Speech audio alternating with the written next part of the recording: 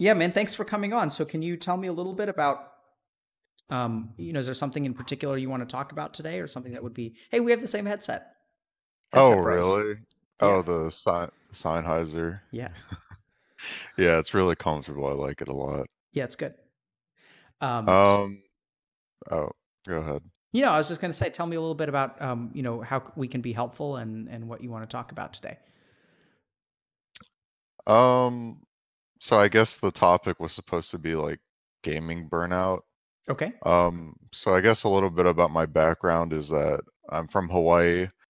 After I graduated high school, I worked for my dad as an intern for a year, and then I got fired because I didn't want to do it. I got lucky with the game League of Legends, and I got flown out a free trip to Sweden, and then I started my League Pro career by joining, uh, going to the TSM house, and then I played pro for like 5 years, and then I've played League for like 10 years, and I've had like ups and downs, and uh, I get into details as we talk about more. Wow. So you're a pro league player. I used to be. Used to be. Okay. Yeah. So I haven't been pro for like 4 years now, 3 years around that time. Yeah, I've worked with a And fair number of people who are kind of transitioning out of being pro in yeah. in League, Overwatch, um, mostly. A little bit of Mhm. CS:GO, a little bit of Rainbow Six, but um, yeah. So tell me a little bit about yeah. So when you said gaming burnout, what do you mean by that?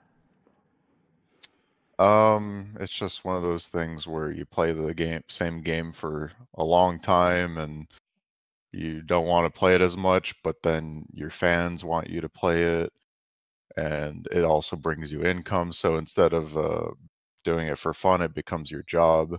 because going from casual to pro. Um, yeah, I don't see how else to say it. I feel like that's common knowledge at this point. Yeah. So you feel like you have to play the game? There was a time, yeah, that I felt like I had to play the game, and I thought about it for years on end that, would I be okay without it? Should I not play it for the good of my mental health? Because playing it was hurting me How because so? so when you play the same game that's controlled by the developers, where they control every patch, uh, how the game is changed, like whatever they want to do. Sometimes they make changes that are bad, and Riot is always a company about changing. And so, whether it's good or worse, some of the changes they've made have made the experience much less enjoyable. Like But what? at so in League of Legends, there's this thing called funneling, and what that is that instead of having a standard game of, 5 people versus 5 people, like there's one person top, middle, 2 people bottom, and one that goes Jungle. around the map. Yeah, Yeah. jungle. And so instead of having that standard uh, thing, um, there's a role called support, which is they basically, their bottom, they support their other laner. Their job is to help them get as strong as possible. Now, instead of just having one support in the game, the concept of funneling is there's two supports, and uh, what will happen is there'll be another support in a lane where they're by themselves, and instead of becoming someone strong, their goal is to make someone who is roaming around strong. Hmm. And so the concept is like, okay, cool, that's their strategy, but it's a very straightforward and like hard to counter strategy if you make mistakes again. It's really unique, and what it does is it enables that one person to hard carry, and it's very unfun to play against because they don't even have to play it perfectly, but even if you play it perfectly, you can still lose against it. It's a very common cheese elo boosting strategy. And because I've played the game for so long, there are some games where I feel like I played it perfectly and I'll still lose, which will happen either way. but it felt even more so against the strategy. And that was just one of the many things that just turned me off from playing the game and just made me like, So lose my mind. are you kind of saying that it lowered the skill ceiling of the game to sort of have a strategy that just was kind of lopsided and Yes, it lowered the skill ceiling not because of the person only getting all the farm, but because of the person who's giving them all that. Instead of playing the game normally and getting stronger, like your skills tested, you don't have to. You can literally put anyone in that position of giving the farm to that person, and all they would have to do is just they wouldn't have to focus on macro at all. They would just have to help that person. And it considerably lowers the skill ceiling because usually you'd have a skilled player in this role because they're considered a carry, but instead they're given the support role, which is, I'm not trying to say support is easier than carrying, but when you don't have to focus on uh, last hitting, which is what gives you money in the yeah, game, I'm a boomer, is but I'm not that much of a boomer. okay. I just want to be So I'm be familiar with clear. like ADC and Okay. carrying and mid and jungle and Okay. supports Yeah. and Basically, they just turn their brain off and just give all the gold to the jungler. yeah. So just as a reference for how much of a boomer and how little of a boomer I am, I started playing Dota probably like, let me think about this, 14 years ago. Oh, okay. So, Well, so, then you know more than enough. so back when I was there when MOBAs were born, boy. Um, Yeah, me too. so okay, so I see. So it seems like some of the changes that the developers make have really kind of taken some of the joy out of the game for you. And Yeah, it's kind of like it's not completely their fault because it's the player base that also abuses it. So yeah, sure. But I mean, isn't the game developer responsible for creating the setting that then players are going to abuse or not abuse? yeah, I mean, I think, I yeah, I mean, pl- players are going to be pieces of shit, right? yeah, They're going to cheese whatever they can. yeah, for sure. I mean, And I think that's why like good I developers are so important because they're going to create the setting through which, that's going to dictate a certain kind of behavior. yeah, I want to say it's hard for them to balance it because it's such a there's so many champions in the game. Sure. But I guess what really irritated me as a pro player is that they would hold these Riot Summit meet these player summit meetings where pro players would come in and pro players would give their advice and a lot of players that play the game a lot have their concerns, but there's also like the lower level of play where people have their concerns because what works in lower skill level games doesn't always work in high and vice Sure. versa. And so they would hold these we would have these meetings where like we could give them feedback and there's some things that were clearly broken and a lot of the time it wasn't listened to and that's what frustrated me because it's like why am I going to this if it's not even like being considered because it just gets written off by certain people in the balance team So, and the okay, go ahead. yeah, sorry, Dars, keep going.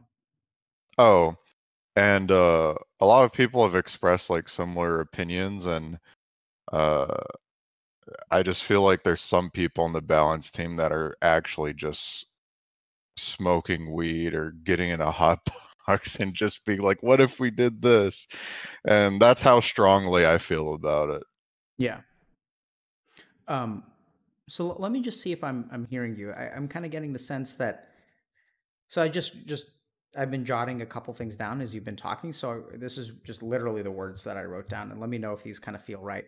So feeling forced to play in a particular way, being forced to play a particular game for money, for fans, kind of struggling with the sense of illusion of choice, where in theory you could stop, in theory they'll change the game in a different way, but that you're kind of forced. I mean, what I'm getting from you is sort of a sense of being forced into something. Yeah, it's kind of like the feeling of let's say you post on Twitter every day for the idea of getting likes, getting it popular, and like, oh, I feel good. So many people liked my tweet. And sometimes you tweet about stuff and people are like, who cares? Shut up. But it's like your Twitter account. So it's kind of like that too. Yeah. So can you said that sometimes lol hurts you. You use the word Oh, hurt. Can you tell oh, me a lot. can you tell me what you meant by that? Sorry if I didn't give you enough Uh, context. I can. um, it's been a double-edged sword for me because it's obviously created a career for me and everything, and put me where I am today. But so there are many ways of explaining of how it hurts me. Um, for example, when we were talking about the changes while I was a pro, there's the concept of two versus oneing the top laner, so they would switch bottom and top, and Hmm? that was a meta. That was a meta they were constantly trying to fix for like 3 years, and that's something that hurt me. Um, when the jungler gangs top, You're a top player. constantly. Yeah, I'm a top player. Um, usually the top laners have to deal with most of the harassment throughout the game because for junglers they just have to farm creeps and worry about the enemy jungler. The mid laners, they have a short lane, so they don't get punished as hard. Top laners Sure. have the long lane, so there's more risk to me. Bottom laners have their support, but top You're laners left all alone. we're basically left all alone, and we're forced to pick characters that will allow us to survive Sure. with less resources. But at the same time, you're also dealing with the enemy top laner, where if he abuses that, the higher level play it goes, the harder it is. So Sure. there's just so many factors and things that I I don't want to get too far into it. Uh-huh. But And so if we think about gaming burnout, is it sort mhm. of this idea of being forced to play in a particular way, being forced to play a game that the meta has changed away from what you want it to be, being forced to play League of Legends for your financial well-being, for the people that have supported you, feeling kind of that you owe them, or that they've supported you, so that you should give them what they want. Is that what you um, mean by burnout? no, I that's just me expressing my pain. I guess what burnout really is that I've played League of Legends for like 12 hours a day for 5 to 6 years during my pro career, and I guess what the burnout is really comes from is not only playing it so much and grinding it so much, but I guess what it comes from is not knowing how to take a break. I think that's what really creates it for me. Okay, but Because so pardon me, Dyrus, if I'm a bit confused. So you said during your pro career. So when was that some time ago, or we talking about now? Or are we talking about gaming burnout a while ago? it was a while ago, and I think I'm still kind of burnt out today as a gamer because I've played games every day of my life, basically. So what is the burnout that so like let's just think about that, right? So that sounds kind of confusing to me, and I'm going to question your formulation of it. So it Okay. makes absolute sense, and I've dealt a lot with pro gamer burnout and streamer burnout and things like that. Actually, in my day job, I'm a burnout specialist, so do a lot of work with Mhm, burnout, with like investment banking, with mhm. entrepreneurs, with physicians. There's like the 40-hour work week, and the funny thing is that like many physicians just find that to be preposterous. So like in residency, the expectation is that you work 80 hours a week, and the residency is what you do after med school when you actually learn how to be a doctor. And so you have the National Medical Accreditation Institution, which is called the ACGME, and they basically had to pass a law that said that you can't work your residents more than 80 hours a week on average. So what that means is that like what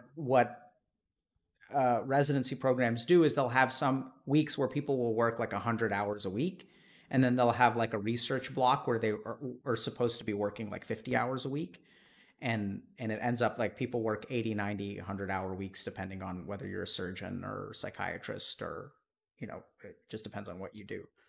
um, Mhm. and so it's strange because like in some, you're kind of saying that 12 hours 5 to 6 days a week is between 60 and 72 hours of work a week. And Oh no, I'm talking like 7 days a week.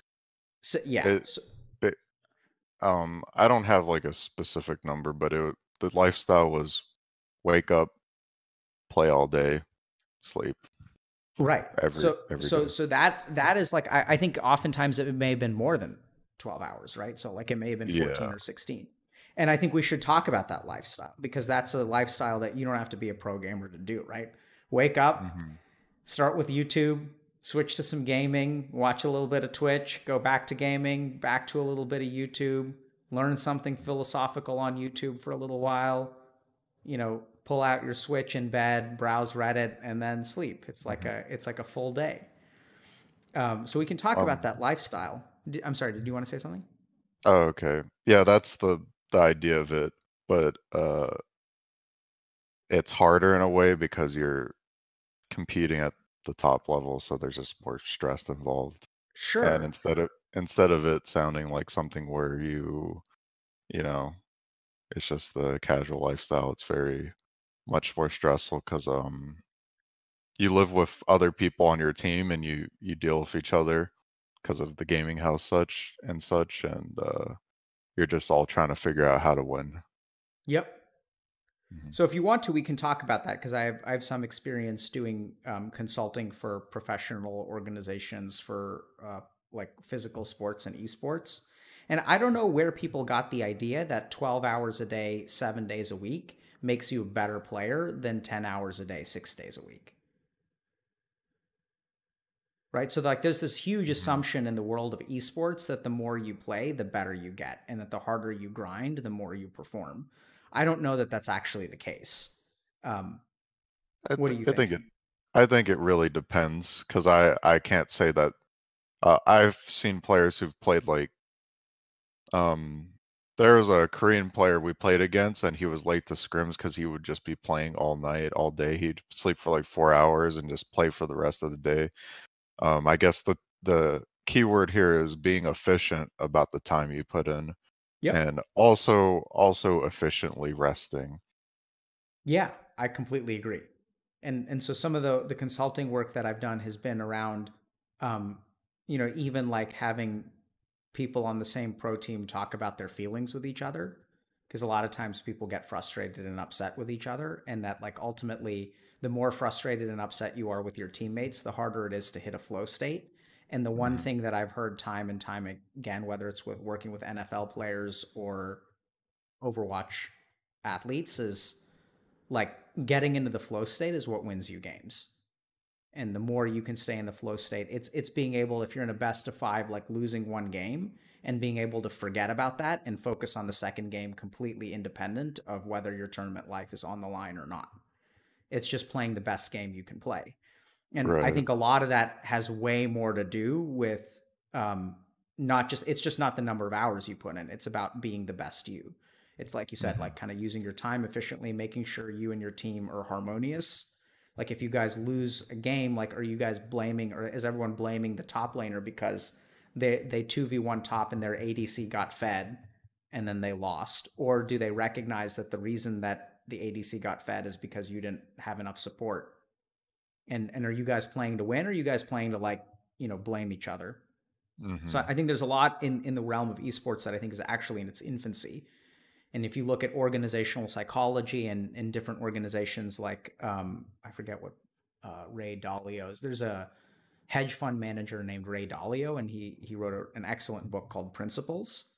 And he runs one of the most successful hedge funds in the world, and just kind of talking a little bit about like how he runs his company. And I think there are a lot of ways to run organizations that can improve efficiency, and esports is just really, really behind.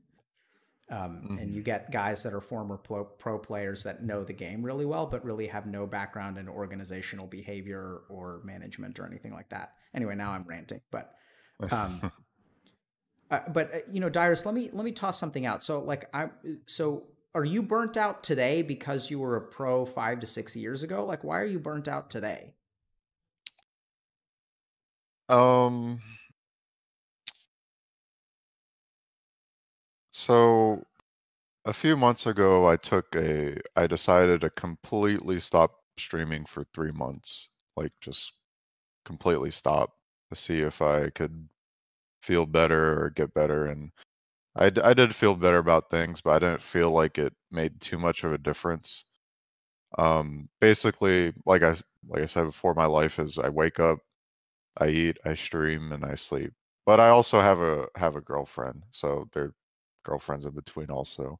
And so it started to become where I need to manage my time to point where I can at least do my everyday adult responsibilities. And I think one of the reasons why I feel burnt out is because since I've played so much games, it's really hard to find a game that's as fun as the time I enjoyed League of Legends. Like, I'll enjoy some games for a few days, but a lot of the time in this year, and you'll hear a lot of people that play games say this, is like, "Oh man, what games do I play? There's no good fun games to play. Man, I can't wait for a new game to come out so I can play that." And you play it, and it only lasts so long, and the you just feel a lot of emptiness because you don't have a game to get addicted to. Now, for today specifically, the game Valorant is out, so that's what I'm currently addicted to right now. And um, How do you like that? it's just a cycle. I love the game. I think the only time I felt discomfort in the game is when they changed the headshot sound, and when you shot them in the head, it was like there's like like a sound like cue playing, like a sound cue playing, and then like I forget whatever sound, but they changed it to like this loud plate crunching sound. And when you headshot people, you'd hear that. But they took it off. But for that day was actually like one of the worst days I've had in like the last month, just because of that small thing. How do you understand why such a small thing could affect you so profoundly? Because I find joy in the sound cues when I'm rewarded for playing well, and the addiction. Sound cues in video games are actually super big to me. Hmm. If if they're like badly done or poorly quality, no matter how good the gameplay is or no matter how good everything is, the sound is like a huge part of my gaming experience. Are you tired right now, Dyrus? A little bit, but I always sound like this. And what is like this? Um, monotone, Okay. low energy. When you say Um, always, were you like this as a kid? Were you like this? mm, Depends on what time, as I was when I was a kid. Can I think for a second? I Oh, go ahead.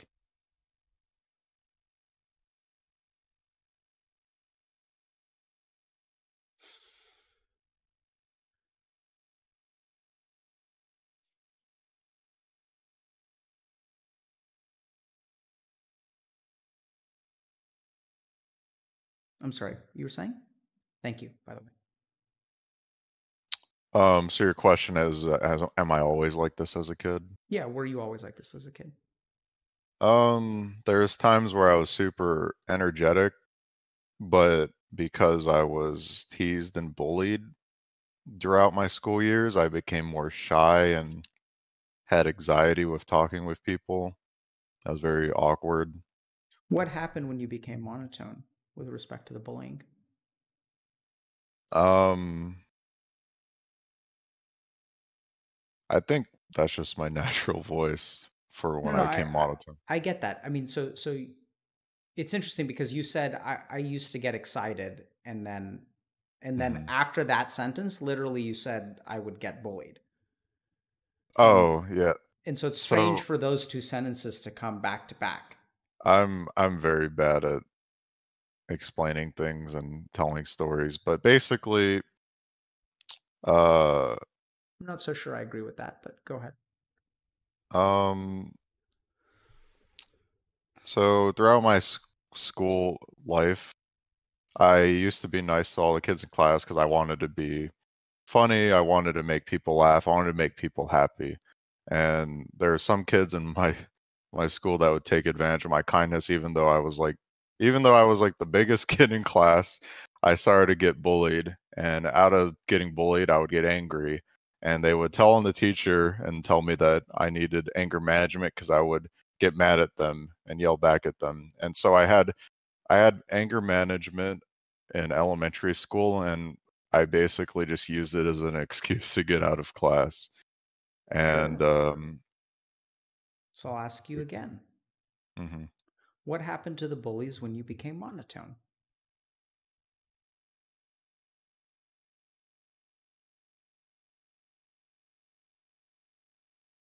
I guess that has nothing to do with it. If I Interesting. really, So I think that I don't think you're a bad storyteller. I just don't think you're consciously aware of what you're saying. So when you say I'm mhm, a bad storyteller, what I hear is that these dots don't feel connected and I should tell a more complete story. Right? mhm, You with me? okay, yeah, I'm with you. But actually I feel like the dots are very connected. What we're literally hearing, so let me tell you the story that I hear. Here's a kid who's expressive, and what happens when he is expressive? I got bullied and I got sad. You got bullied and you got sad. Not just bullied, right? Mhm, When you expressed things, you got bullied, and how did you respond to that bullying? I got angry. You, and that's expression. Mhm. And then when you expressing, so you expressed something first, the first time, you get bullied. You express something else, and then what happens? I got angry, and then I would get sad because I was angry, and then And then what did the they teachers do? they put me in anger management Which is a class that teaches you to do what? to control my anger. And become monotone. See that? Uh, yeah. I mean, Weird, huh? yeah. Like, like Silly literally, thing, but literally, just think about this for a second, Dyrus. mhm. Literally, you were put in a class that taught you how to take what's on the inside and not show it to the people on the outside. Oh, so is that okay. Like, does that sound like a stretch to you? No, that Because it that feels like, actually that makes sense. yeah. Mhm, And it's kind of weird. I mean, it's like I couldn't get a more perfect answer from you in terms of, oh, this guy was actually taught this. Because it was weird because you said, so I think Dyrus, I don't think, I mean, there were a couple of statements that you made about, you know, that are a little bit devaluing, like I'm not a good storyteller. I don't think that you're not a good storyteller. I think that there are things that your mind is piecing together which consciously you don't understand. But I think you understood this all along because you actually, it's strange to say I used to be an excited kid and I used to enjoy making people laugh and then I got bullied. And I asked you a little bit about like have you always been this way? And so your mhm, mind is already piecing together monotoneness, being excited as a kid and getting bullied. Like those three sentences are linked in your mind in some way and you're just not entirely sure how they fit together. And because you're not sure how they fit together, you can't tell a clear story about it. But if I yeah. ask you, the story's right there. Am I Mhm. being too abstract? I'm sorry. No, no, you're completely correct. That's exactly how I am. I'm not able to tell it clearly. Because I don't think you understand it clearly. Right. So I think that you know it, but you don't understand it. And the answers are there. You just have to learn a process of accessing them. And now I'm going to share with you something that's really kind of bizarre. So this isn't, I could be completely wrong here, but like you're telling me Mhm, that you're burnt out, right? And you're mhm, telling me like when I asked you originally about burnout, you said 12 hours a day for like 5 to 7 days a week. And when I pressed you a little bit further, it's basically gaming all day, every day. TSM mhm, house, pro gamer, all this kind of stuff. But like, it's weird because it's like, why the fuck are you burnt out now? Like, when my first answer, your first answer to when did you experience burnout is you talked about something that you haven't been a pro now for 4 years, right? Mhm. And I'm not saying that you aren't burnt out now. I'm just saying it's kind of strange that your answer, it's like, oh yeah, why are you sad? And someone says, yeah, you know, I had a really a toxic relationship 4 years ago. And it's like, sure, that probably has something to do with it. But it's strange that the burnout has kind of lingered so long. Does that make sense? Yeah, Go oh, ahead. I I guess that my lifestyle from 4 years ago, the only thing that's changed is that instead of it being super high skill and competitive and stressful and being in a team environment, it went from that to just putting all my time into streaming, and at the same time, it took up my time, which was good for me. But, I went through a lot of pain at the end of the year because I stopped playing and, um, I had a relationship where I broke up, End of and the year then, is meaning which year? end of my pro career. Okay. And, when I stopped playing pro, I broke up, so I felt a lot of pain during the time, and then I got over it, just went just a roller coaster of emotions throughout the next years. I, moved out of the TSM house. I I lived with, one of my former teammates. I had to learn how to take adult responsibilities because I always ignored all of that because the team would take care of it, paying rent, paying You know what you electricity, sound like? moving in. You sound like a fucking top laner. Do I? I mean, just think about it, right? The roller Uh-huh. coaster, being done with the pro team, moving out, losing your girlfriend, you're alone. I think a lot of people can relate with that, so I think a lot it of is people can too. yeah, but I do have the top laner mentality. Yeah. I don't, anyway, keep going. I didn't mean to interrupt. Oh, no, I mean, I meant to, but I'm sorry. so I moved from the TSM house, which was in LA, to an apartment near them, and then I lived there for 2 years, and then I moved to Austin, Texas for 2 years, and now I bought a house in Wichita, Kansas, and so now I live in Kansas. Hmm. Do you feel like you're left all alone? No, I've had a girlfriend for the last 3 years. Sure. I understand you have a girlfriend. Do you feel like you've been left all alone? As, like, a player or just person or just in Do those general? words mean something to you? Do they resonate with how you feel? They do. I I feel like because I'm not a pro anymore, I've learned that there's a lot of people that lose interest in me because 'cause I'm not pro, which is understandable, but the ones that have pretended to be closer than they really are have also shown. And I there's like 3 different phases of it. The first one is I'm a pro player, lots of fans, people talk about me every day when I was a pro.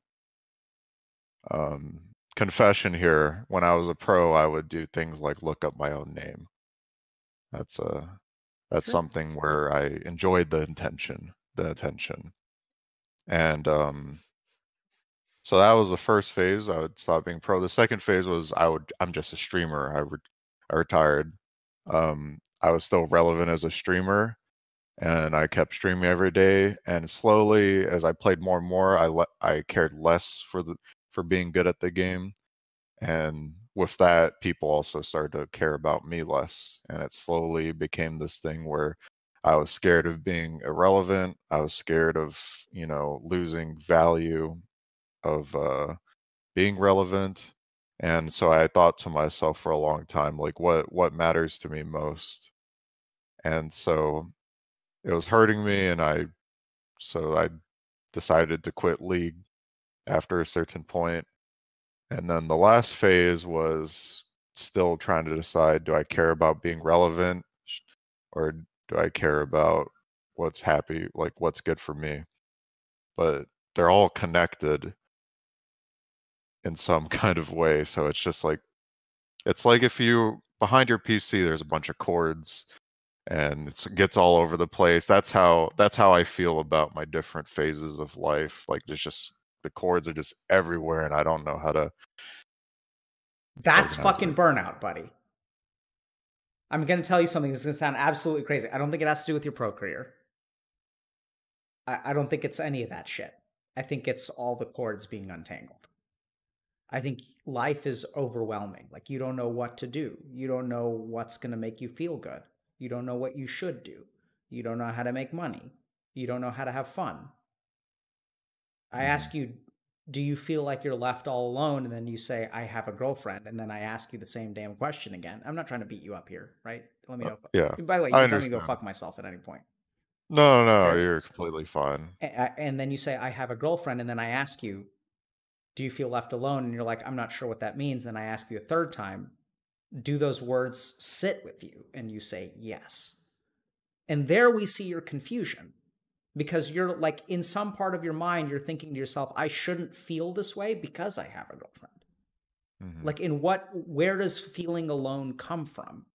Because I've done the things. I'm in Wichita. I have some real friends. I recognize I have some fake friends. I figured out who those are, because you're solving so many problems. Like, you're doing so good, right? And that's why it's so fucking confusing. You've moved to Wichita. You've figured out sort of what you're going to do for your mental health. You've got this girlfriend. You're playing Valorant. It's a lot of fun. And like, you're checking all the boxes, but like, you feel wrong. You feel alone and burnt out, and like, there's a lot of shit tangled up behind the computer, and you don't know what plugs into what and what goes where and which cord does what. You know it's all there in some way, but it's just not fit together. Yeah,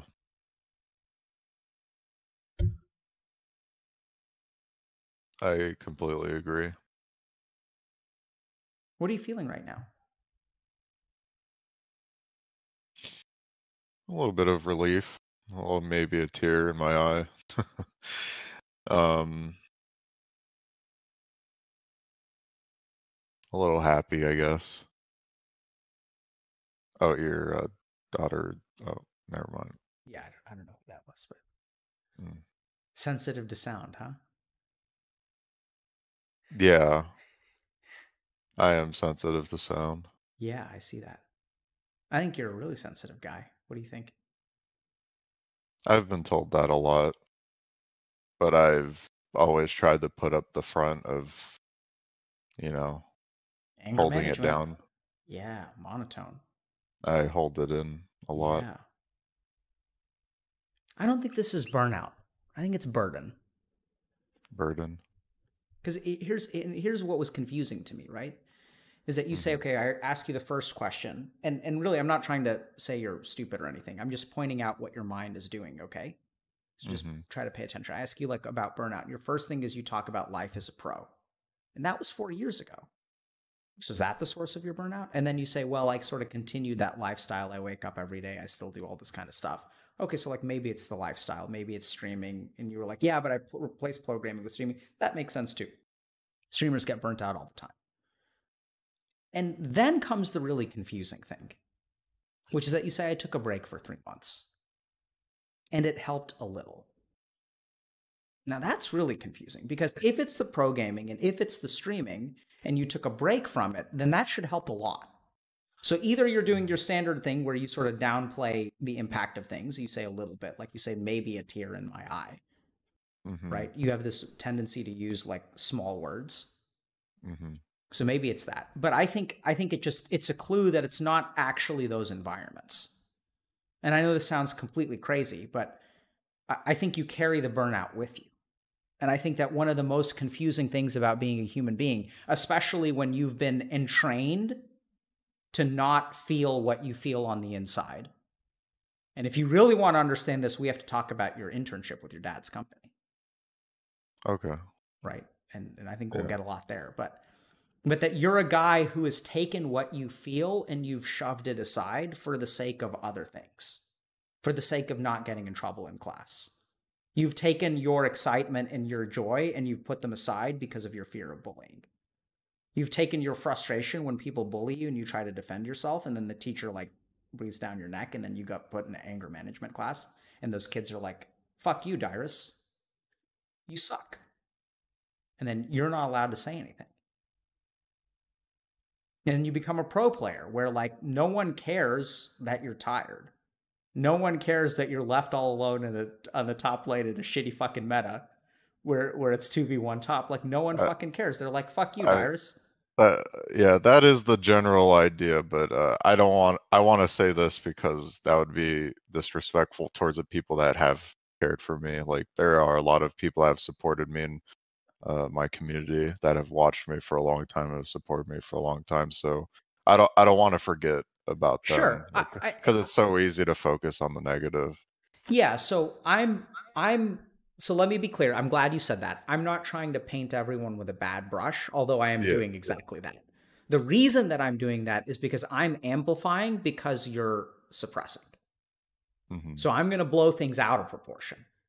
Okay. And then I think somewhere in the middle between you downplaying things and me like upplaying things, we're going to arrive at somewhere near the truth. Which is not Right. that it's not that it's your kids' fault. I mean, your parents' fucking teammates. My kid is shouting my name in the background. But it's not your teammates' fault that the meta is that way. But I think it still speaks to. I think they're hunting for her because she's looking for me, and she usually winds up in here. But I think somewhere along this is like it's the feeling of being left all alone, right? And there's something about a feeling, there's something about a burden that you carry with you. There's something about what you feel in terms of burnout that actually is not because you're a pro player or because you're a streamer. Because if you took a 3-month break, that should have made a big difference, if that's the source of it. So this is the really crazy thing, is that when we think about life and we think about why we feel the way that we do, we tend to attribute the way that we feel to external things. You say the reason I'm burnt out is because I was a pro, is because I'm a streamer. The reason that I'm unhappy is because my wife doesn't do X, Y, Z, or my girlfriend doesn't care about me enough, or the reason that I feel alone is because I don't have a girlfriend, right? I feel so lonely because I have no one to love and no one loves me and all this kind of shit. And then the funny thing is that you've done some of those things that are supposed to make those feelings go away. And then it's kind of confusing. And then you end up with all the cords behind your PC. Because this is how you're supposed to feel. And I'm sure that you do feel, I mean, I'm not sure, but I imagine you feel loved and appreciated by your girlfriend and all that stuff. Like you have all the positive things in the relationship that the girlfriend is supposed to give you. And yet you still feel left alone. And that's exactly my point. It's not the girlfriend. It's not that you are a pro player. It's not that you're a streamer. This is something that you carry within you. It's something you've carried for a long time. And now this is kind of cool, because what this means, it's kind of cool and it's kind of crappy. Because on the one hand, you don't have to change anything in the outside world. You don't have to be a pro again. What this means is that you're not forced into playing something for your fans or your money or whatever. Like you can, if you need money and streaming is the way that you're going to get it, that's fine. But the feelings that you have inside are not controlled by what happens on the outside. So the cool thing is like that should be a little bit liberating, and it should also be really, really confusing, because then like what the fuck are they controlled by? Right. Any thoughts so far? Are we good? Questions? I feel like for the 3-month break, I feel like one of the reasons why it didn't really help as much, but helped a little bit, was because I don't know how to take a break. One of the things my girlfriend has mentioned to me is that I should try and find another hobby, because my mind is so reliant on playing games, and because all other than playing games, the only other thing that I do is watch anime or read manga or watch TV shows, and I can't really find anything else that holds me up the same way. for example, when the Valorant change happened, I was having a really shitty day, and I don't know, there's not my favorite TV shows, there's no episodes out, I don't know what to watch. Like, what Yeah, what I'm am I with you. So supposed to we're do going for to talk hobby? about dopamine exhaustion and how your brain may really not be helping you right now. But I want to point something else out to you. I Okay. don't know how to take a break. Is that something in the outside world or is that something on the inside world? Is that within you or I is that something in the environment? think that's mostly within me, because um if I had to choose like my priorities in life, like gaming is like top 3, Sure. top 2. What does that have to do with not knowing how to take a break? So I don't know what to do to feel relaxed, I guess. Okay, beautiful sentence. Okay, and therein lies your problem. What to do to feel? Okay, we're gonna help you out, Dyrus. I'm gonna try. So I'm gonna Okay. give you another sentence. I should learn a new hobby. Is that something on the inside or something on the outside?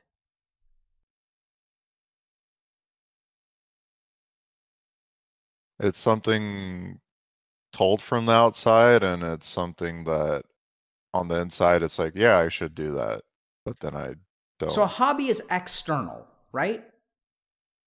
Like the point here is that you don't know how to take a break, and so your girlfriend says learn a hobby. But like, and I'm going to say the last thing. So now here's the beautiful sentence. I don't know what to do to feel relaxed. Mhm. So that implies that your relaxation comes from something on the outside. Does that make sense? I don't know what to do Ye to feel relaxed. Yes, I think that is accurate. Right? So the hypothesis that I'm asking you to entertain is that you are looking for far too many solutions on the outside. And if we look at it, like the more that we look at your problem, you say, I'm burnt out because I was a pro player. I'm burnt out because I'm a streamer. But then if we want to be really scientific about it, then removing those things should relieve your burnout. But when you did that for 3 months, it didn't really relieve your burnout. And in fact, when you did that, so that didn't work. And then when we ask you why, it's because I don't know how to take a break. That's the Mhm. answer.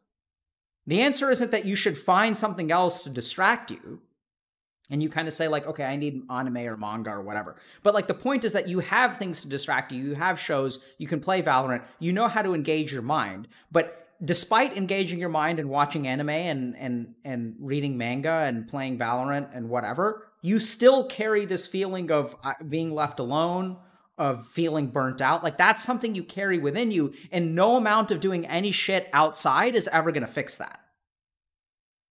Like finding a new hobby is not going to fix that. It's just going to teach you to be Mhm. distracted from it. Like, do you see how your mind moves from distraction to distraction? You have to rotate because as the Mhm. dopamine from Valorant starts to get as you build up tolerance from the dopamine release from Valorant, you have to move to anime. And then you build up tolerance to that, and then you have to move to manga, and then you build up tolerance to that. And then Mhm. you cross your fingers and you hope that by the time you burn through your 3, there's something you can watch on Netflix. And by the time Mhm. you burn through that, by then your dopamine will have like recalibrated with Valorant. You can go back to square one. Mhm. And what we see is a generation of people that move from distraction to distraction to distraction. YouTube, Reddit, Twitch, gaming. YouTube, Mhm. Reddit, Twitch, gaming. I Anime, manga, D&D. I can't tell you how many times that I catch myself just clicking on Twitter over and over again, Twitter. And just to so our scroll society is down. like, yeah, man, you want another hit? Like, let me show you Twitter. Let me show you Reddit. Like, here, man. Like, oh yeah, that cocaine is really good, but you I should I really try a speedball, toss some heroin in there. Take a I little bit of TikTok. I've told a lot of my friends this, that so in Hawaii there's a lot of drug trafficking, and every person I knew had some kind of connection to drugs. And when I was in middle school and I was sad, I got peer pressured into trying some drugs, and I tried a bunch of drugs, and I always told my friends, I asked my friends, do you know what the number one drug of them all for me is? And the reason why I don't do drugs, it's just video games. Yeah, it's not Video that games you is my strongest it's addiction. not that you don't do drugs. You just don't ingest substances. Big difference. Yeah. What we're addicted to is avoidance, right? It's like all these things, and like I'm with you, man. Like, you know, my dopamine gets going too. It's a beautiful Hmm. story. But I think that Dyrus, your answers are not. It's like nothing on the outside, man. It's all on the inside. And this is what So, Buddha said. okay. Yeah, go ahead. So, what What do do I I do about do? that? Yeah, like that's the question to ask. It's a great question. Okay.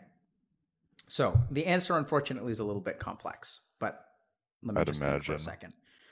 But the first thing is that you've done a big part today.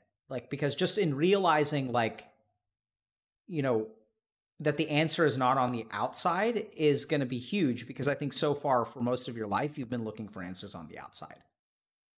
Hmm. And I think, I mean, in some ways it's going to feel, it's going to be easier than you think it is, but you can't really do it, which makes it hard. I know it sounds kind of weird. And I know I completely understand that statement. so please explain it to us, because It's like when you see someone do something, it's easier said than done because there's so many complex things that go into it. Some people just have a knack for it, that just understand certain parts of it. And for others, it can be something as simple as like whistling.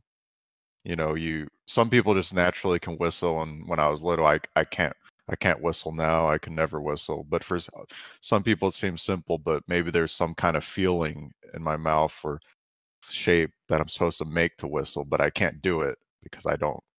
It just doesn't click with me. it's a beautiful example. So here's the thing. I think whistling is the perfect example. So I think it's like whistling in the sense that you got to try and you got to try and you got to try. And then one day you're going to do it. That's really Hmm. how it works. And that's why, people talk about enlightenment. You've heard of enlightenment. It's like, in the Buddhists and Hindus talk about it a fair amount. Yay, nay. I'm Any sorry. Could you repeat that? so, so you're familiar with the concept of enlightenment, yay or nay? You need a primer? Um, like Buddhism, Yeah. Christian missionary Christian, like being stuck in a closet for 2 hours to see who you really are. I don't know, Yes, something like that. something like that. There's this Okay. idea that, like, people reach this moment of realization where they discover their true self, and that they feel like they're blissful and happy, and their suffering all goes away and shit like that. And Hmm. I think that the problem is, like, realization comes in moments, right? I'm sure there have been times in your life where, like, if you think about your pro league career, where in the process of becoming a pro, like one day something clicked for you, and then you understood something that you didn't understand before, and then you became better because of it. Does that make sense? Um, I understand the concept. Yeah. Okay. And so the tricky thing about, how do you learn to take a break, which is, I think, what you need to do. Hmm. It's hard. It's kind of like whistling. You just have to keep trying at it for a while, and then you'll kind of like, you'll hit upon it one day. And I can give you I'll give you some more structured answer than that. Okay. There, okay. Yeah, go ahead. There is one thing that I've been missing this entire time that I wanted to mention. Mm-hmm. That's also caused all this. So, when you have fans, there's negative reactions and positive, obviously. But I think one of the things that causes me to be stressed out and irritated is when I stream or maybe post something on Twitter. There's like Twitch chat, you know how Twitch chat can get it under everyone's skin. Maybe someone asks the same question you've been answering for months. A good example is when I stopped playing League of Legends several years ago. I kept getting asked, "Play League. When are you playing League?" And I put out like 2 videos. I put a command for it. I've expressed it so many times, and I get told this. Like, I swear to God, if there was a command that triggered every time I've been asked the same question of the common question of when are you going to play League? Right now, the common question is, are you and your girlfriend still together? That one's the common one now. But I swear to God, it's been asked at least in the 5 digits amount of times. And that is something that really just gets to me. And I've What been trying to numb out. what gets to you about that? Let's talk about that. Thanks for sharing, by the way. Yeah, I felt like something was missing in all this. Yup, you're absolutely right. And I wonder if Twitch chat can figure out what it is. What bothers you about that? Don't look at Twitch chat, by the way. They're pretty good at this by now. I I have Twitch chat off. I made sure Good. to not have it on this entire time. No map hacking. Yeah, no, of course not. So when I first became quote unquote a pro famous, I didn't see myself as it, but um people would come up for autographs. I'm happy to answer all their questions, talk to them. But after a long time, it's like I still do like doing it a little bit. As long as people are happy, I'm happy. But the constant questioning of the same thing over and over just gets to me, and I start to act more negatively. And let's say someone asked, "How are you doing?"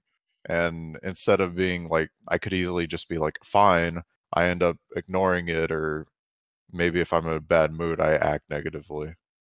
So That's just let's forget about your reaction. Let's rewind a little bit. They okay. ask and ask and ask.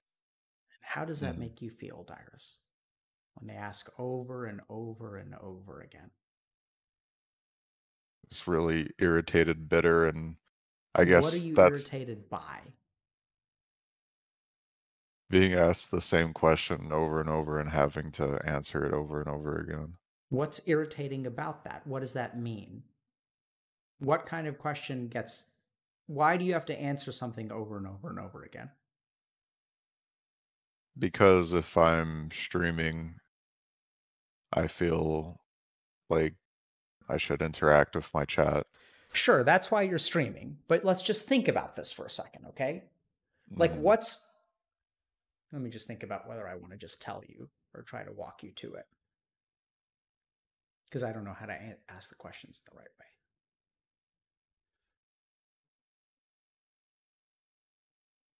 So I'll ask you this, Dyrus. Has there been a time in your life when people didn't listen? Oh, all the time. I'm actually a very special case for that. There's been many instances where I've said things, and not just people asking the same question over and over, but just like even people that I know, even in a competitive environment, when I'll say something and it's just completely ignored. And So throughout I want school, to I want throughout to my forget entire about your life, league career. I want to go under the age. How old are you now, Dyrus? If you don't mind me asking. I'm 28. All right, so we're gonna go back to 18, or the latest I'm gonna let you go is to when you quit your internship or you got fired. Tell me Okay. about how you were not listened to before that.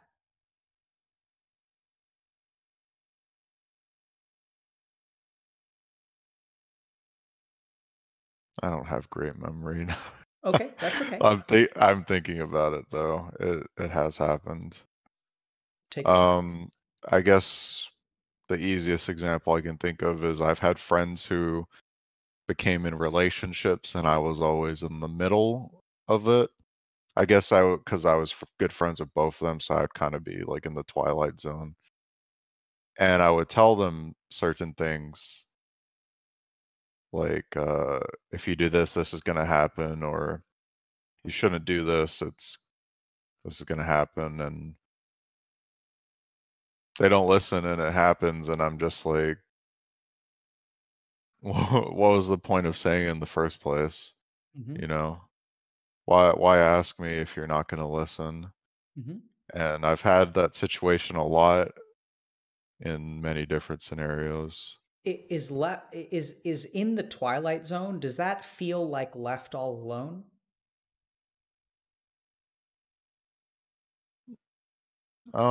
For that, not. Not really? That's fine. Not as much I'm just trying to because understand what you meant by that term. Not everything has to be okay. connected, by the way. It's just I'm Yeah, trying to figure okay. out, you know. Um, Um, yeah, so let me ask you, can I ask you a couple of questions? yeah, go ahead. Can you tell me about how you ended up? Can you tell me a little bit about growing up in Hawaii? So I grew up um in a pretty big house. I had my mom, dad, grandma, auntie, and cousin living in the same house. We lived right across like a college and a school. Growing up, my dad gave me the belt because I what happened was that I threw, you know, those videotape cassettes. I threw one at my cousin and she was laughing. So I was like, oh, she likes this. So I threw another one. She started bleeding and crying. And then I got the belt because, yeah, I was a dumb kid. But How old were you? I was like 3 years old, 4 years old. And so growing up in that household, my grandma would babysit me. The video games that my parents bought for me babysit me. Um, I guess I kind of bullied my cousin a little bit at the start, but then I stopped. I was actually kind of a mean kid growing up to when it came to some things, but I immediately stopped after a certain point. Like Let's there was a pause there time for a where I just second. think, Yeah, go ahead. Sorry. oh, there was a time where I've now I think back on it that I was kind of mean, but I never was like trying to be mean.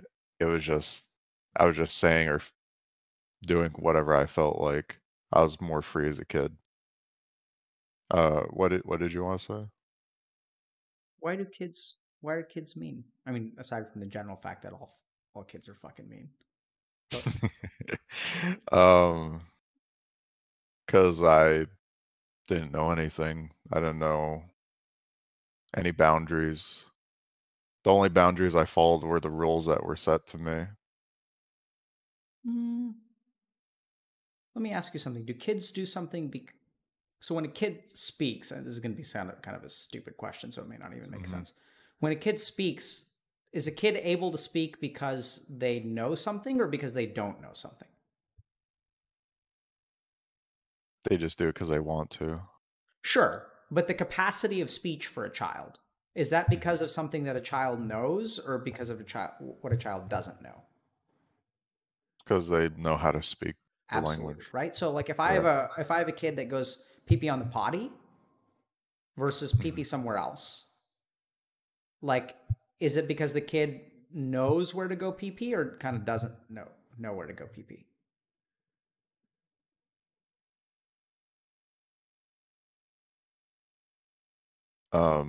I'm being a Sorry. Could you yeah, sorry, repeat it's a that? dumb question. So I'll just be Yeah. instead of asking you questions, I'm just going to say it. So I think Uh kids huh. are taught things, right? Kids do what Right. they're taught to do. That's how kids learn. Right. So like, if you're a mean kid, I don't think that's because you didn't know better any better. I think it's actually exactly the opposite. It's because that's what you knew. Hmm. Does that make sense? Like kids Yeah. do things. So like, um, I've worked with kids that will uh so I one time worked with a kid that would tear holes in stuffed animals and put Hmm. pieces of candy inside the butthole that it would make for the child. I mean, so they would make a Okay. butthole in a stuffed animal and it would stuffed Mhm. candy in there. Why do Okay. you think that kid does that? Like a three Uh, and a half year old. to store it, maybe making a piñata. No, it's because someone did that to that child. Oh, yeah, that is very that makes sense. Yeah. Yeah. How are you feeling right now, Dyrus? Um, it's just one of those extreme examples. It kind of reminds me of when Destiny makes those extreme examples. Just kind of taken back, I guess. Mm. What do just you think about you being a mean kid?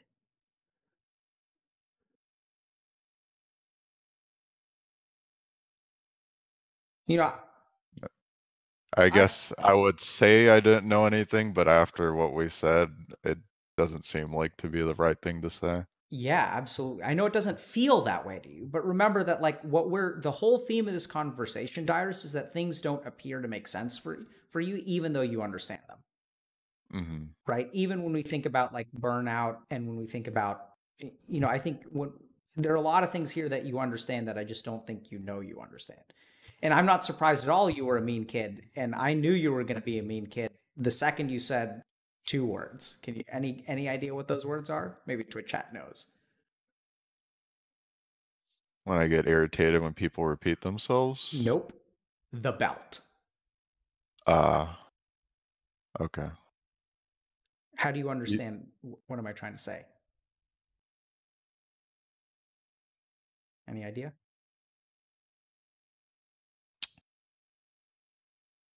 Because I got the belt at a young age, that caused me to be afraid.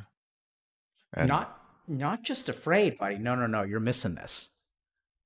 So like okay, you got the belt, and what was your dad being to you in that moment? mean to me. Absolutely. So kids learn what they're taught, Oh, okay. right? Right. And I think it's weird because you say I used to be a mean kid until one day I woke up and I wasn't anymore. Mhm. And I think that's the day that you started to think for yourself in some way. But I Okay. think you were just doing like you were throwing objects at someone and you thought it was fun until they started getting hurt and like you didn't understand any better, right? Like you just Mhm. it's so interesting that you have such a clear memory as a 3-year-old because I don't know if you know this, but like 3-year-olds don't really have good memory. So I have a few, like, I remember standing on the scale and I'm being like, "Oh, I'm 50 pounds." how old were you? 3 years old. And There, what else do you um, remember? I think 3 is when I started to be conscious of things, and It's I think very one of the young re to be conscious. I I think one of the reasons why I remember a lot is because I played video games, and I remember a lot of video games. Mm. Well, that's I don't maybe that's not it. I think that I can remember a lot of video games because I played a lot of video games.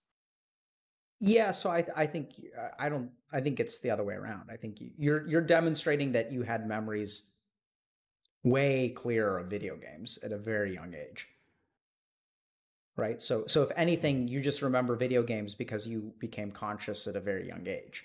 It's not the other way around. Video games aren't the Okay. causative factor. It's just that, Yeah. Yeah, yeah. yeah. Yes. I mean, and so I'm hearing that you learn. Yeah, I mean, so when you weighed yourself at the age of 3 and you were 50 pounds, how did you treat yourself and how did other people treat you? It didn't mean anything, it's just a memory. Okay.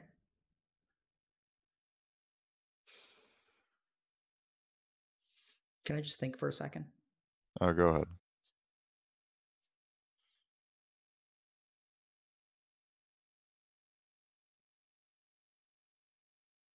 Dyrus, I'm not getting the sense that we're going to be able to tie this up with a nice, Mhm. neat bow Okay. in the next 30 minutes.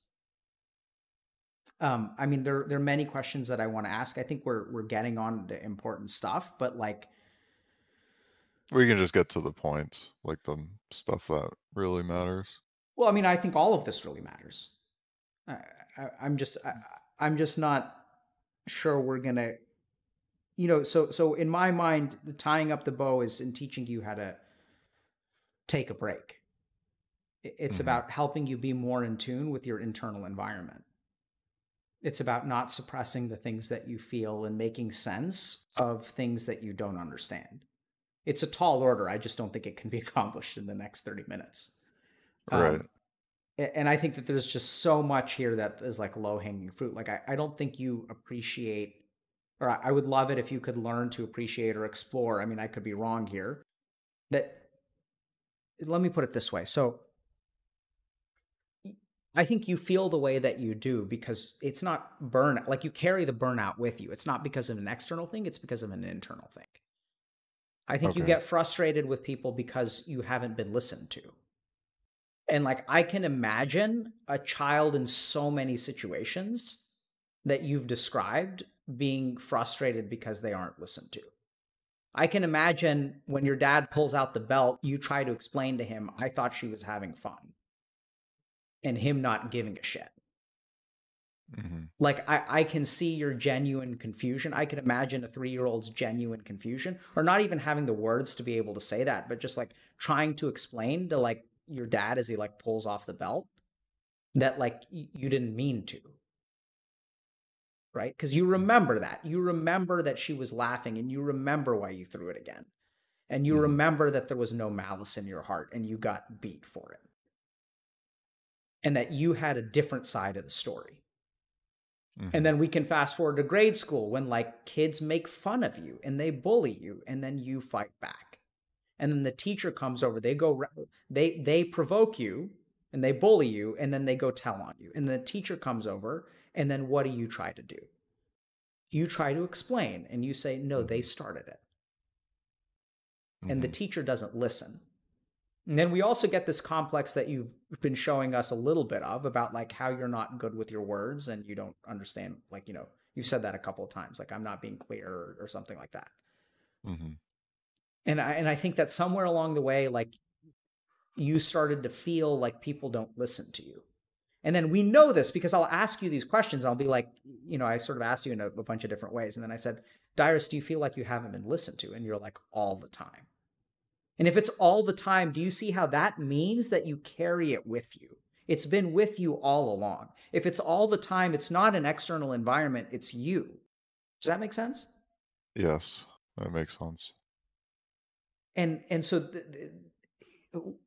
and then when we think about being burnt out, it's like there's a sense of confusion about your life and there's a sense of being left all alone.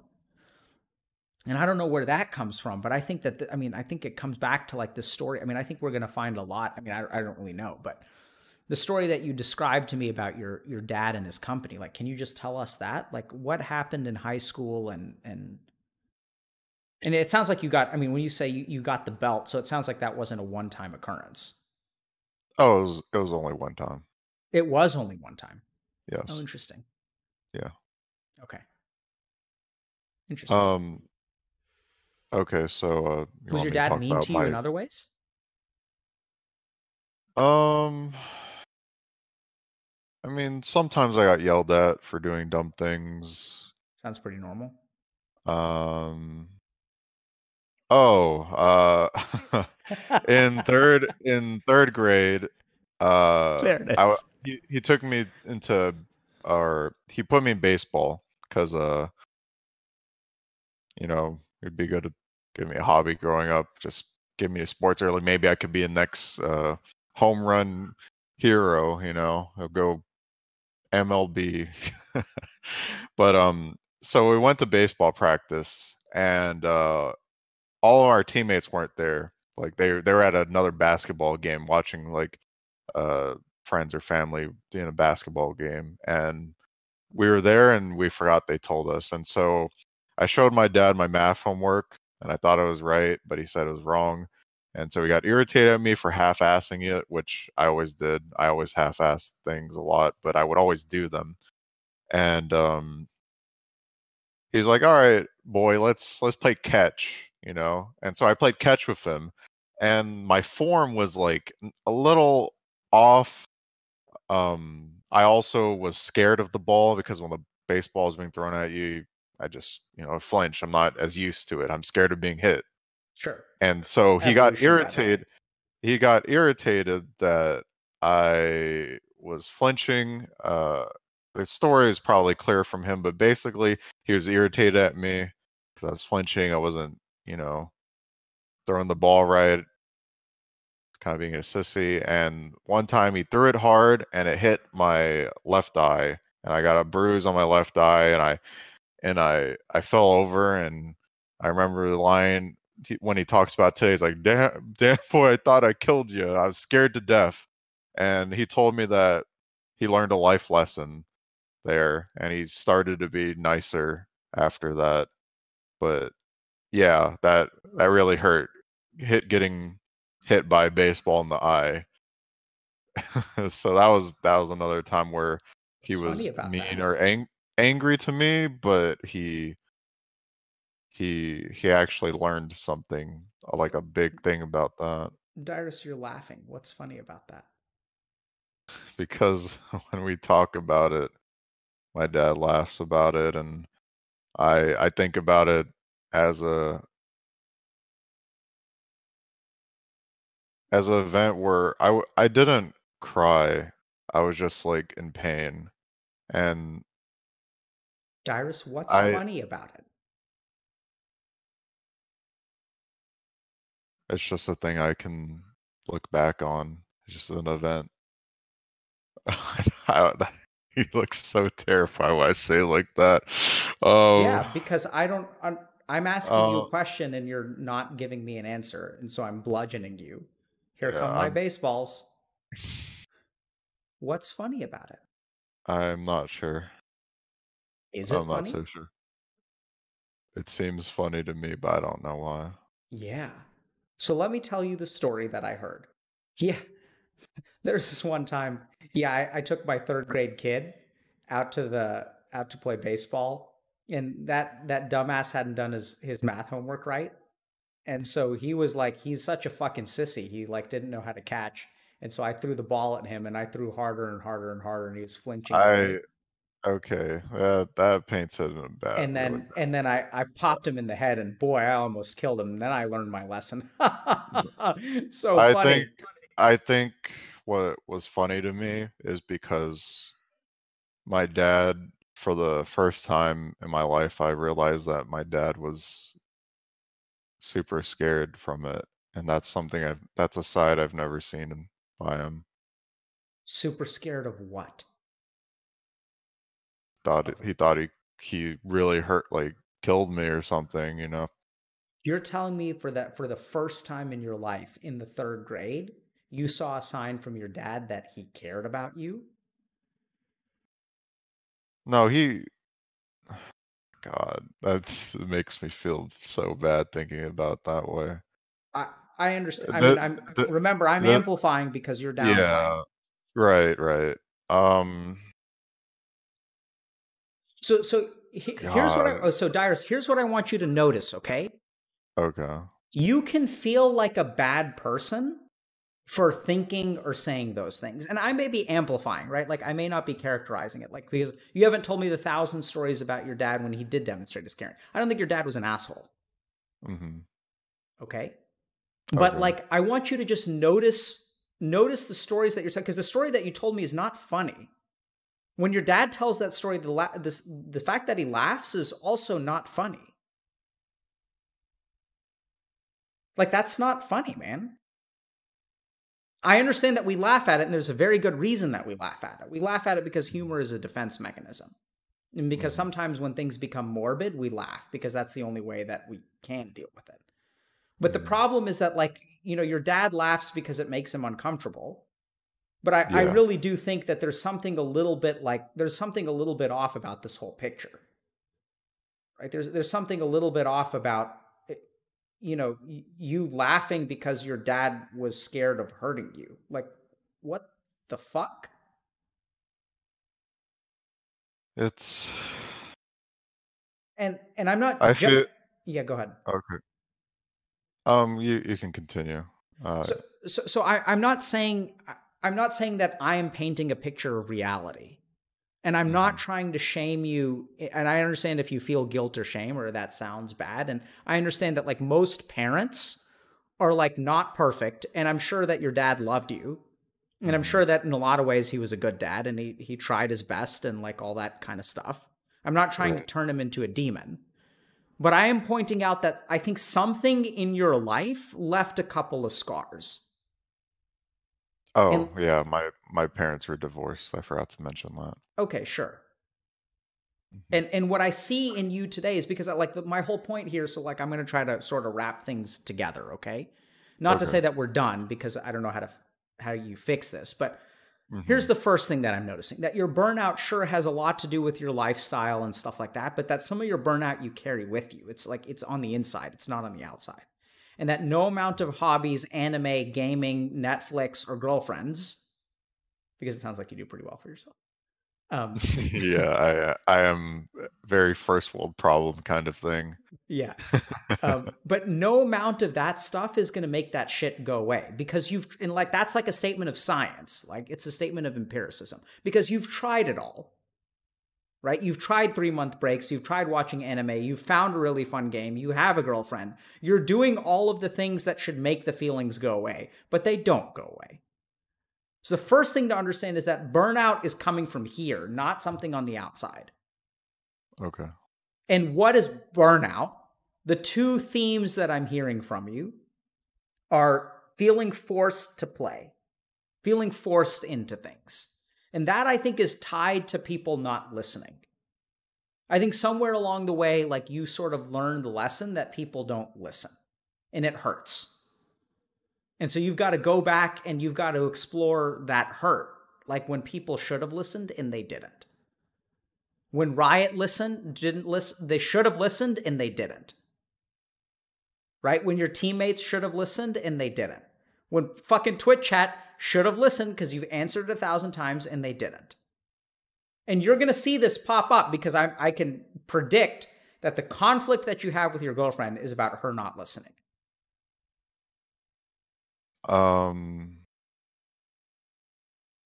I think I don't want to get too deep into that because Sure.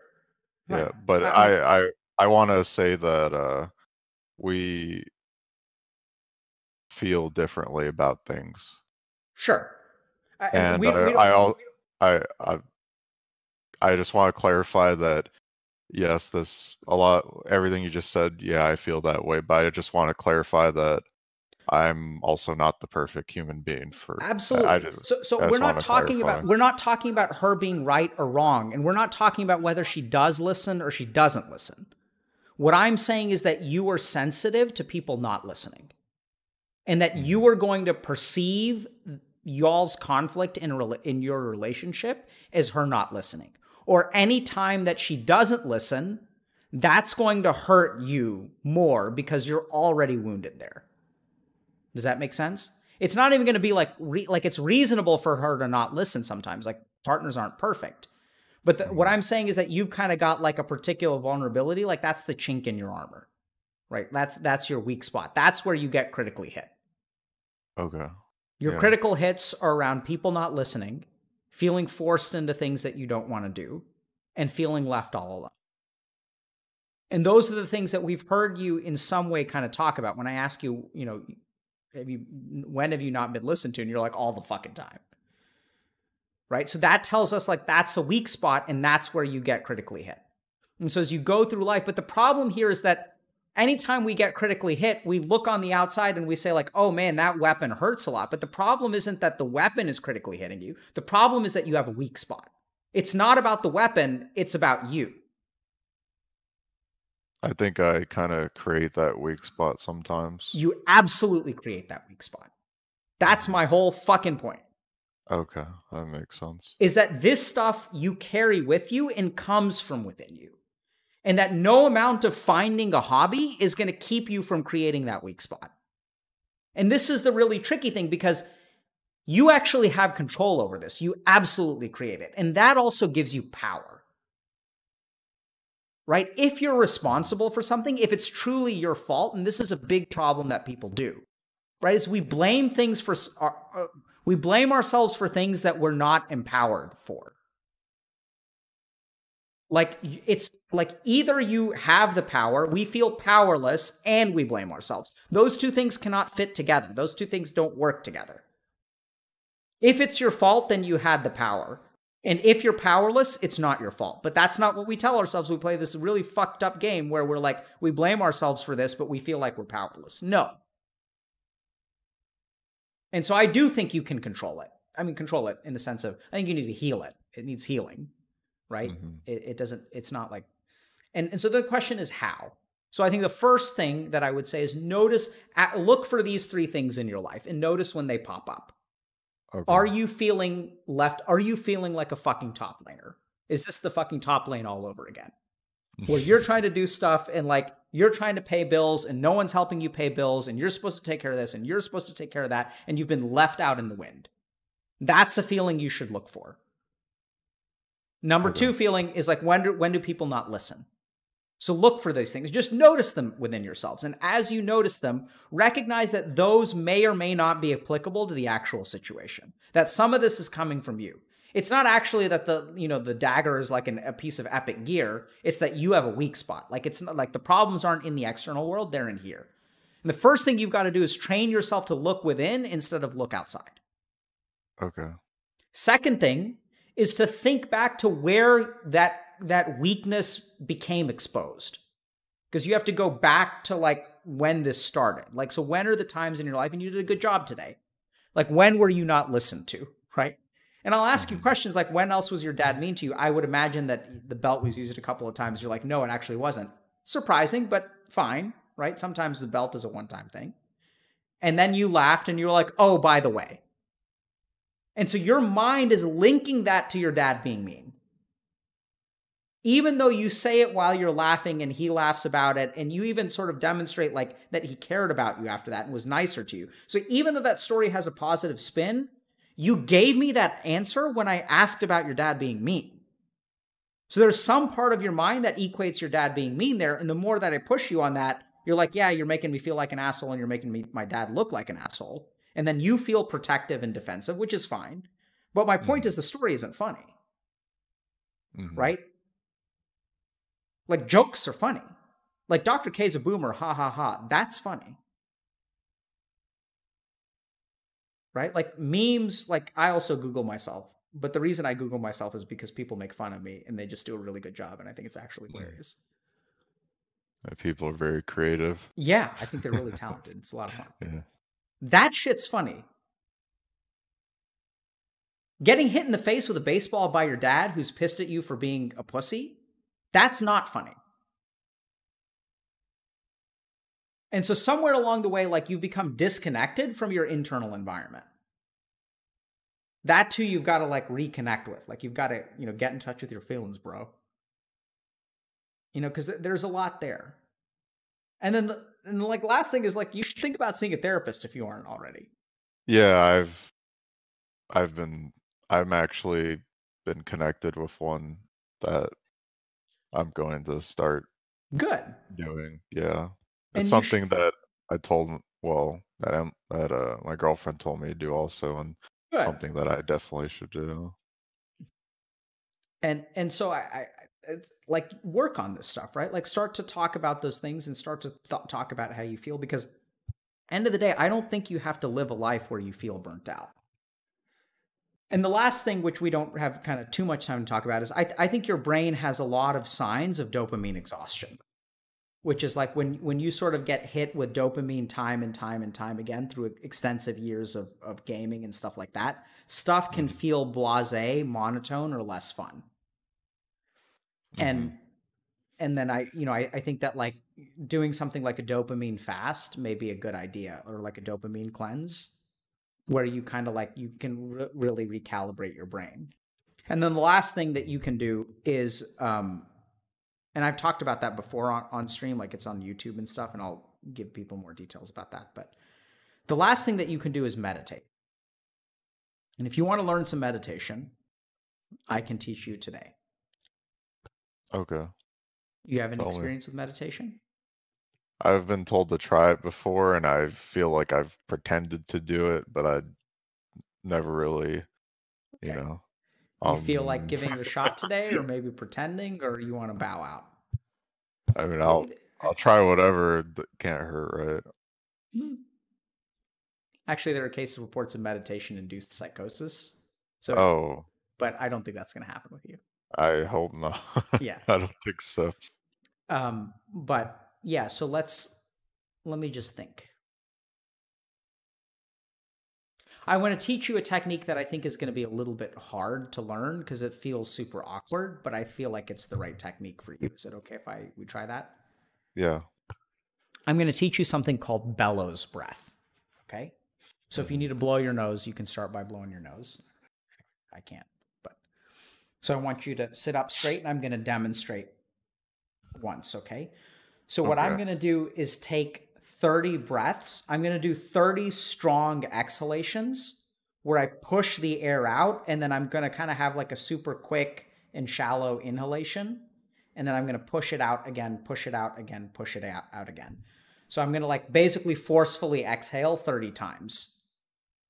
So I'll just demonstrate, and then let me know if you understand it. It's going to feel weird, but I'll just start. Okay. Okay.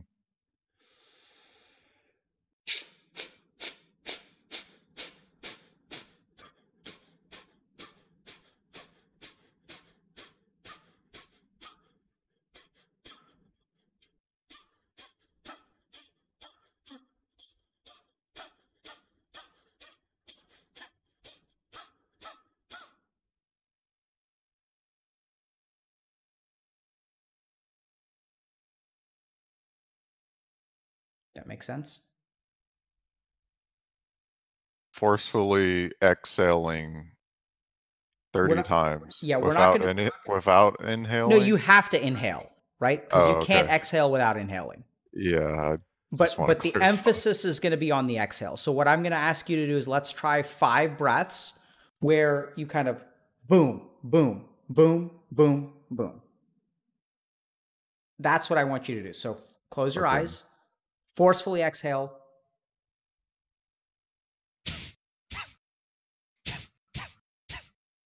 Good. Right? So now we're going to do it again. Actually, that's perfect. Even it out a little bit, right? So you went boom, boom, boom, boom, boom. So try to make it even. 5 more. In that order, or just making it even? Just make it even.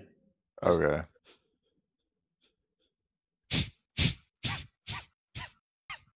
okay, good. So you're noticing that the breath is going to go a little bit more shallow as you go towards the end. So now I want you to space them out just a little bit. Don't go quite as fast. 5 more, a little bit slower. Okay.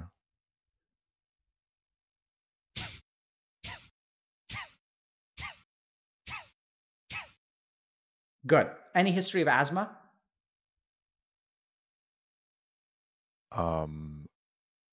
No. Okay. So now we're going to do 15. Okay. And then just focus Okay. on 1, 2, and go at that pace that you just went. Okay.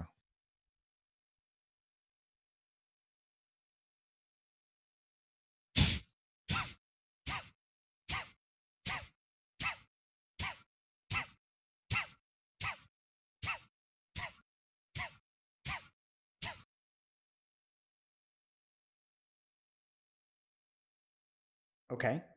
I might have lost count. That's okay. Don't worry about it. Losing count's perfectly fine. So, how do you feel right now? Do you feel silly or anything?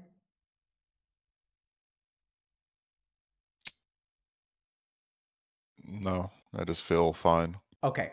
So now what I'm going to tell you to do, now we're going to really learn the practice, okay? So now I want you to go for 20 breaths, and if you lose count, actually you just breathe. I'm just going to let you know it's going to be about 20 breaths, and I'll tell you when to stop. And what the real practice is after the 20 breaths, you're going to enter a space in your mind that I want you to just sit in and notice that last breath. After you're done with the practice, you're naturally going to take a breath and just be completely in that breath as much as possible.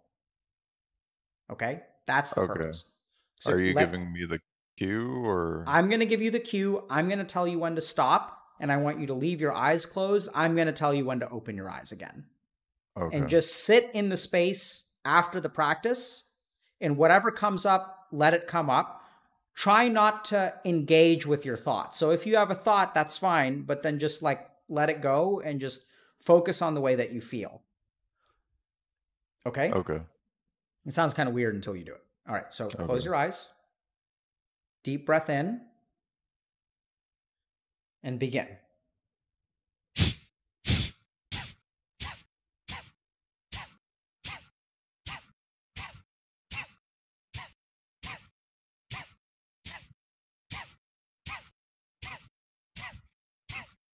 Good.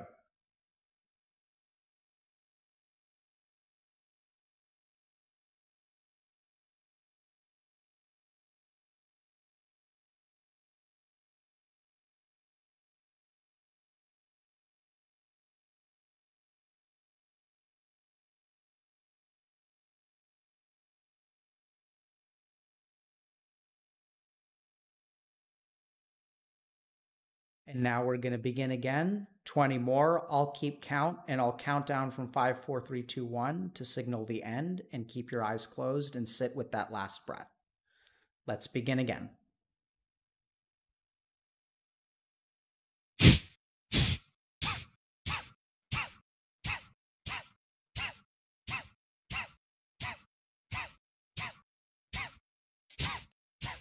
5, 4, 3, 2, 1, and sit.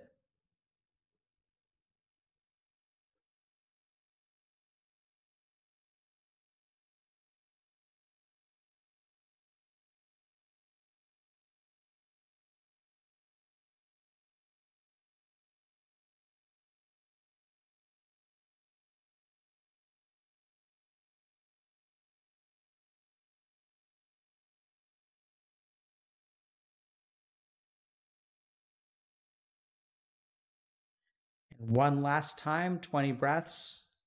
I'll count down from 5. Go ahead and start.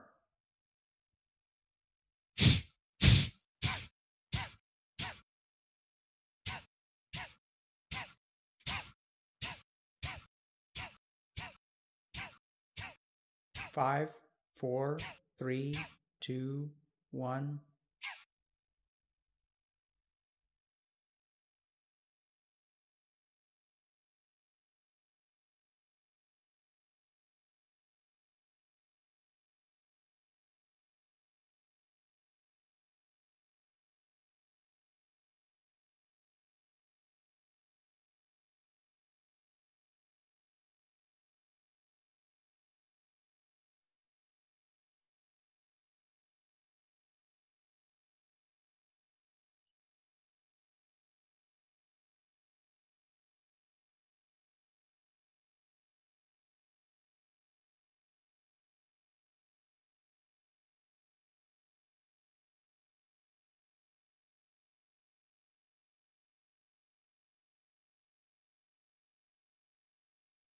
Now I want you to take a deep breath in for 3 seconds and out for 3.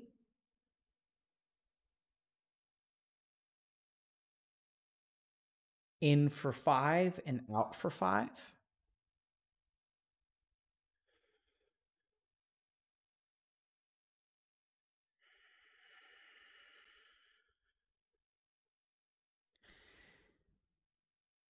And now in for 7 and out for 7. Slow, slow, slow.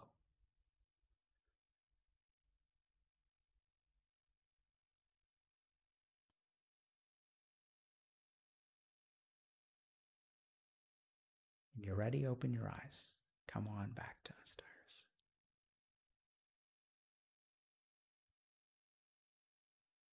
Dyrus.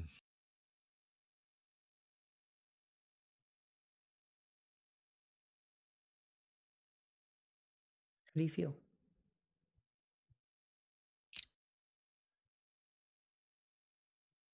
Feel like I took a nap and woke up. Why did you feel like you were asleep? What is that?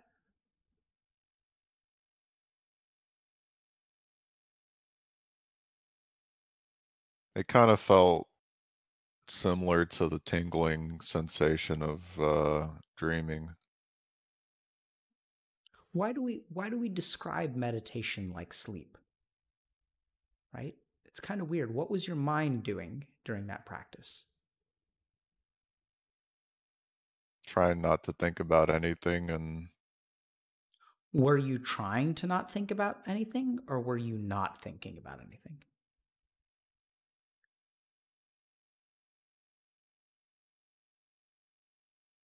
I think that I was just imagining like a background, and that was it. What do you mean by imagining a background? Space, Hmm. um, similar to like a view of a sunset, just imagining backgrounds and thinking of nothing else. Okay.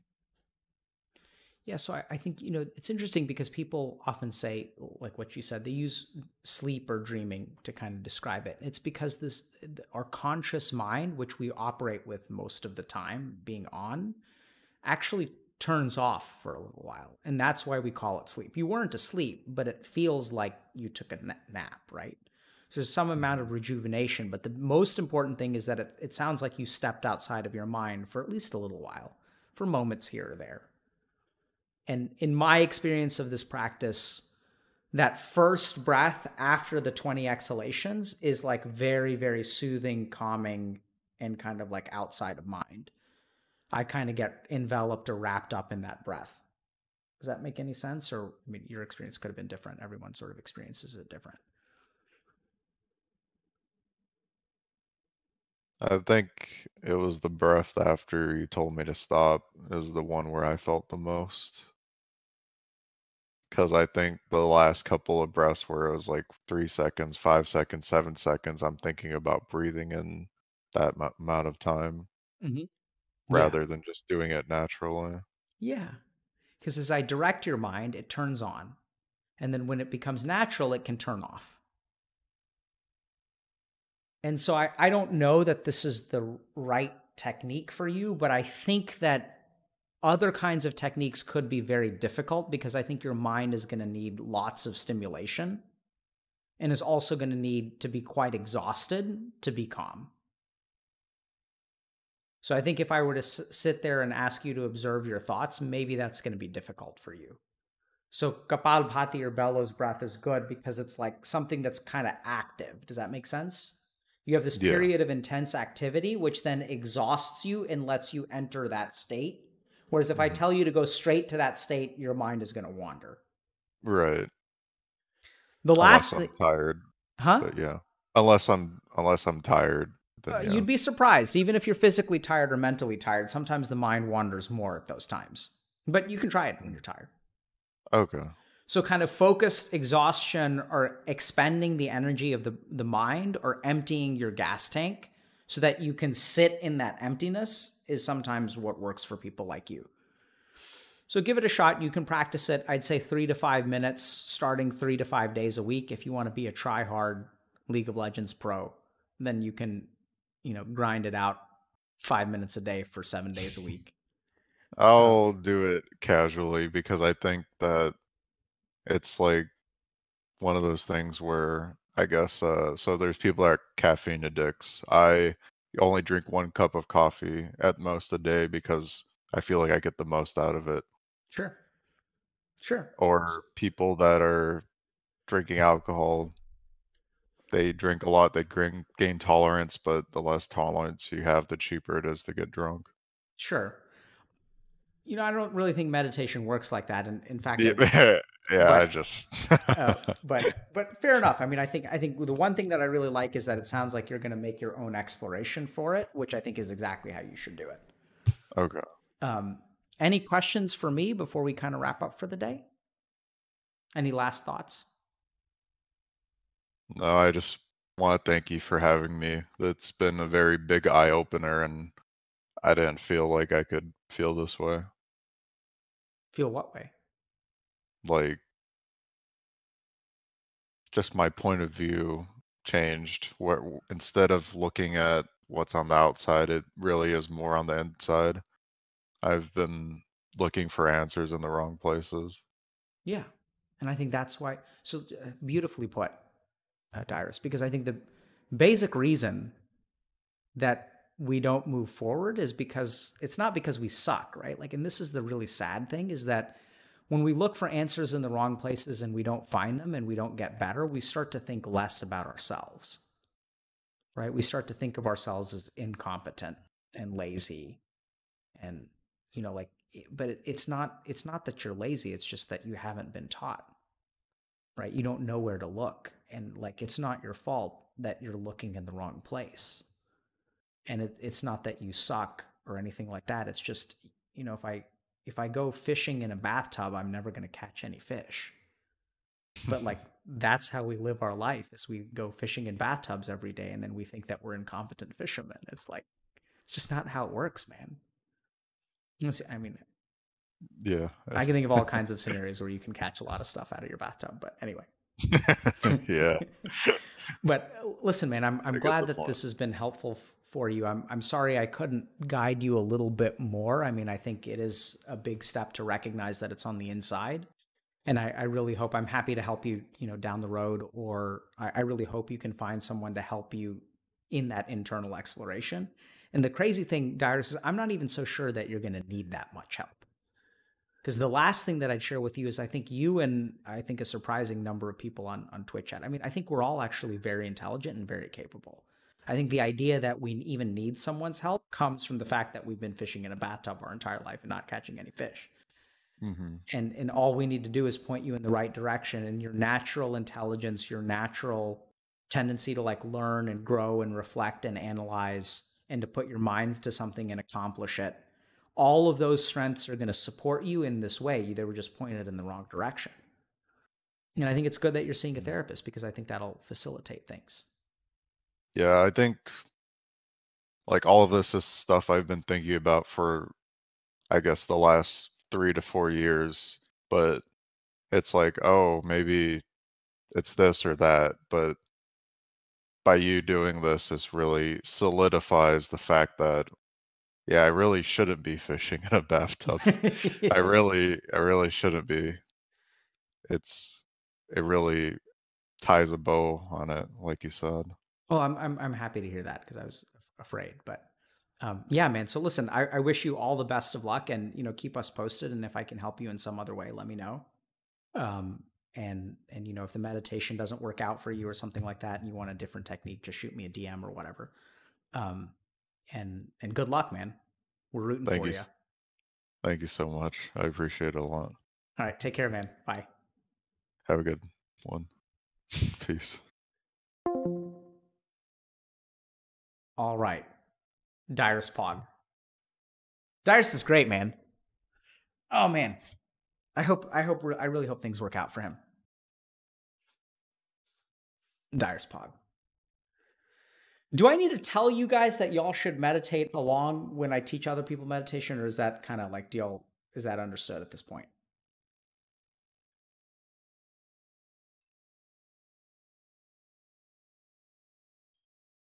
Okay, good.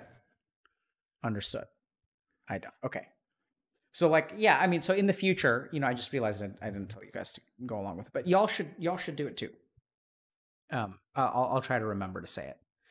Okay. So let's think a little bit about, let's kind of try to recap. So I think the key takeaways from listening to Dyrus, I think, is stuff that, hopefully you all caught as I was explaining it to him. So I think we have to be really careful about how we solve problems. And we have to be careful about, the answers that we come up with if they don't really fit. And we should be scientific, because, if you think that, I think Burnout is a great example. And like, we ask about Burnout, and he says, okay, it was because I was like a pro gamer, fine. And then I was a streamer, fine. And then I took 3 months off and it helped a little bit. And it's like, wait, what? It's kind of like if I say like, yeah, why is your hair wet? And it's like, yeah, because I'm in the shower. And then someone else is like, okay, well, why is your hair wet? And it's like, it's because I'm in the bathtub. And then even when I go outside and it's a sunny day, like I get rained on or something. The analogy fell apart in my mind. But my point is that, like, you should be critical about the notions that you have about where your problems come from. And oftentimes we're thinking about that. Absolutely, man. Just that, that's one hell of an aborted fetus of an analogy. Let me tell you what. That just didn't. Thanks for the donation, Dyrus and Skull Kid.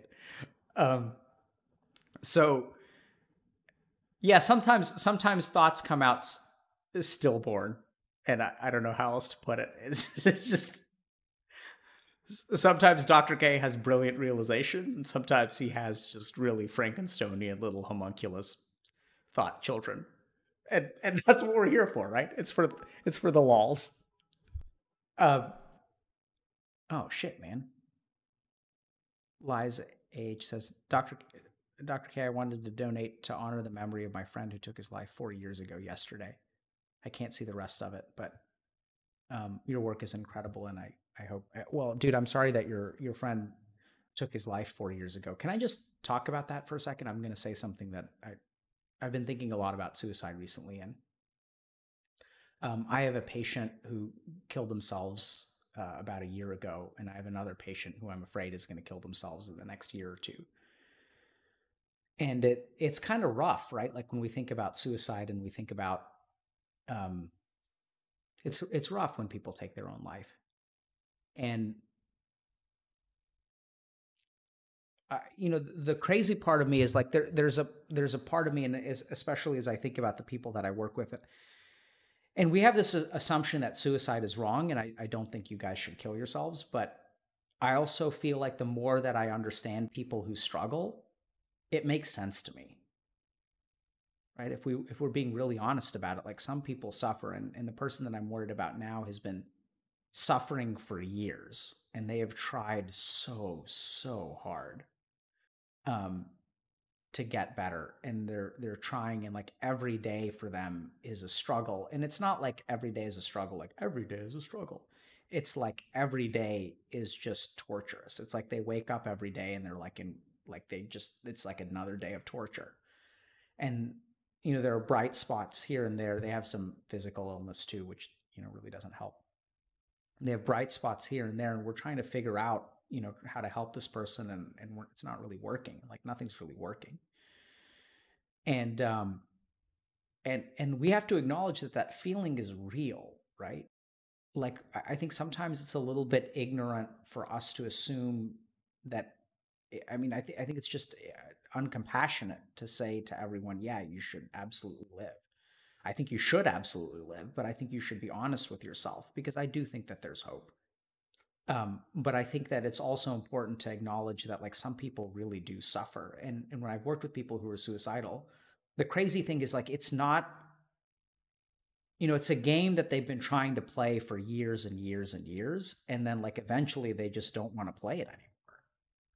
And that's not crazy, right? Like I think this is one of the craziest things about suicide is we think about these people as mentally ill, which sometimes they are. But we kind of say, like, when we say that that's crazy, you're kind of invalidating like what they feel and what they think. And one of the things that I've learned as a psychiatrist is that being suicidal is not crazy. And the really bizarre thing is that the more that I think about suicidal people as not crazy, but completely sane, that's when you can help them. And that's where hope actually comes from. It's really bizarre. It's not that hope doesn't come from ignoring your situation and pretending that something else can exist. That's fantasy. Hope comes from starting where you are. Fantasy is all about your mind, where you want to end up, right? I can look at the top of Mount Everest and I can fantasize about when I reach the top, but it's not about where I am. It's where about I imagine I can go. And when you tell a suicidal person to that everything's going to be okay, that doesn't feel real to them. And what I really think that if you guys are struggling with suicidality, you should absolutely see a professional. And get help with that, because it's not fair for you to have to deal with that alone. And I do think you can get to the top of Mount Everest, but I think getting to the top of Mount Everest and being free from your suicidality and like being free from depression and loving and enjoying life starts with an acknowledgement that like you are filled with despair and you don't know where to go from here. And that's tough. But I know it sounds absolutely crazy, but like, I mean, come on, like if you want to be a good psychiatrist, you have to meet your patients where they're at, right? You can't just pretend that their reality doesn't exist. You have to say, hey man, like I get that you're suffering and I really do see it. Like, honestly, it's not crazy to me that you're thinking about killing yourself, because I've been working with you for 2 years now and we've been trying so hard, and I feel despair, but I'm your fucking treater. Like, you're the one who's actually living it every day. And I get that your despair is absolutely real, and I don't know that even I have hope for you. But you know what? I want to keep trying. And I want you to keep trying because I don't want you to give up, but I don't blame you if you do. Because I do think that we're getting somewhere. Like, we're making a little bit of progress, and we have these high points. And if you can have one good day in 2 years, then you can have 2 good days in the next 2 years. But let's be honest, like, if that's the way you feel, that's the way that you feel. And if we want to fix something that's broken, let's start out by admitting how fucking broken it is. Right? That you need a new engine, and you need new tires, and you need new axles, and you need new seat belts, and you need a new steering wheel. Like, fine. Like, I get that that feels impossible to you. But if you are willing to give me a chance, I'm going to keep trying, and I need your help to keep trying. That's how I feel. Is that it's not crazy, right? Like, to call a suicidal person crazy is just not helpful. These people aren't crazy. They're suffering. This is their reality. And this is what we need to understand. Like, I think this is one of the biggest problems that has happened with our generation is we call people, like especially men who kill themselves, we say it's a mental health problem. It's depression. And that's like such a fucking cop-out answer, right? Like, if someone is in so much despair that they don't see a way forward and they feel burdened with like responsibility, and they feel like they can't do anything in life. Like, there's no way forward, and they've been trying for so long, and they just can't. They have no answers, and they've been trying it for 5 years, 6 years, 10 years, 12 years, and then they kill themselves. And they're like, oh yeah, that was illness. No, it's not illness. Like, that person just needed a little bit of help, needed a little bit of a bright point, needed a little bit more support, and we didn't give it to them. It's not illness. It's like, oh yeah, it's a neurochemical imbalance in your brain. Not my fucking fault. It's really dangerous what we've done to men, especially because they commit suicide more than women. And I see this a lot with men, is that we said, oh, yeah, it's a neurochemical imbalance. Like, it's not your fault, man. It's a neurochemical imbalance. But you know what? It's not my fault either, because it's a neurochemical imbalance. Oh yeah. It's a neurochemical imbalance. It's no one's fault. It's just, it's like no one's fault. And so when no one's at fault, no one needs to take responsibility. And that's where I think we've fucked up, basically, as a society, with this whole generation. We've let all you guys down. Because what we've done is we've labeled you with illness. We've said, oh yeah, you're depressed. It's a fucking neurochemical imbalance. Boomers are like, go see a psychiatrist and get an SSRI. Not my fucking problem. It's the biggest cop-out. And I mean, don't get me wrong, like, I'm a fucking psychiatrist and I believe in mental illness. I'm not saying mental illness isn't real. I'm not, like, I prescribe medications. So I think you guys should all definitely go see psychiatrists and therapists and help with those things, because we know those tools can help. My point is that that's not the answer. It's part of the answer. And that there's a whole other part of it. There's a whole other part about meaning and caring. And like, we just look at Dyrus. Dyrus isn't burnt out because his coach made him play too much esports. He's not burnt out because of you guys.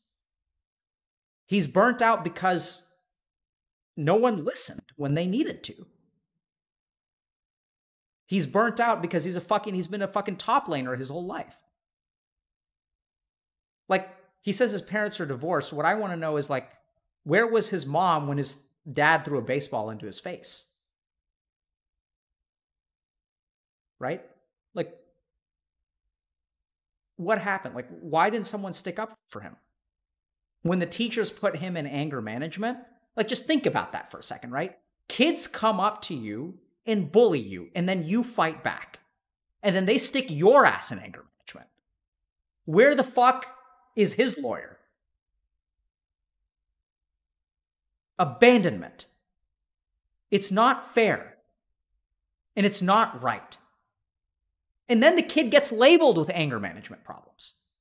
It's an illness. It's a neurochemical imbalance in your brain. You have anger management problems. You're just broken in here, man. It's not your fault, but you're just fucking broken. And the normal kids are over here. So learn how to manage your feelings. We're going to teach you some useful skills. Fine, there's some useful skills. I'm not saying anger management is bad. But I'm saying that like we're doing something very, very dangerous by protocolizing and pathologizing a lot of normal experience. We're absolving ourselves of responsibility.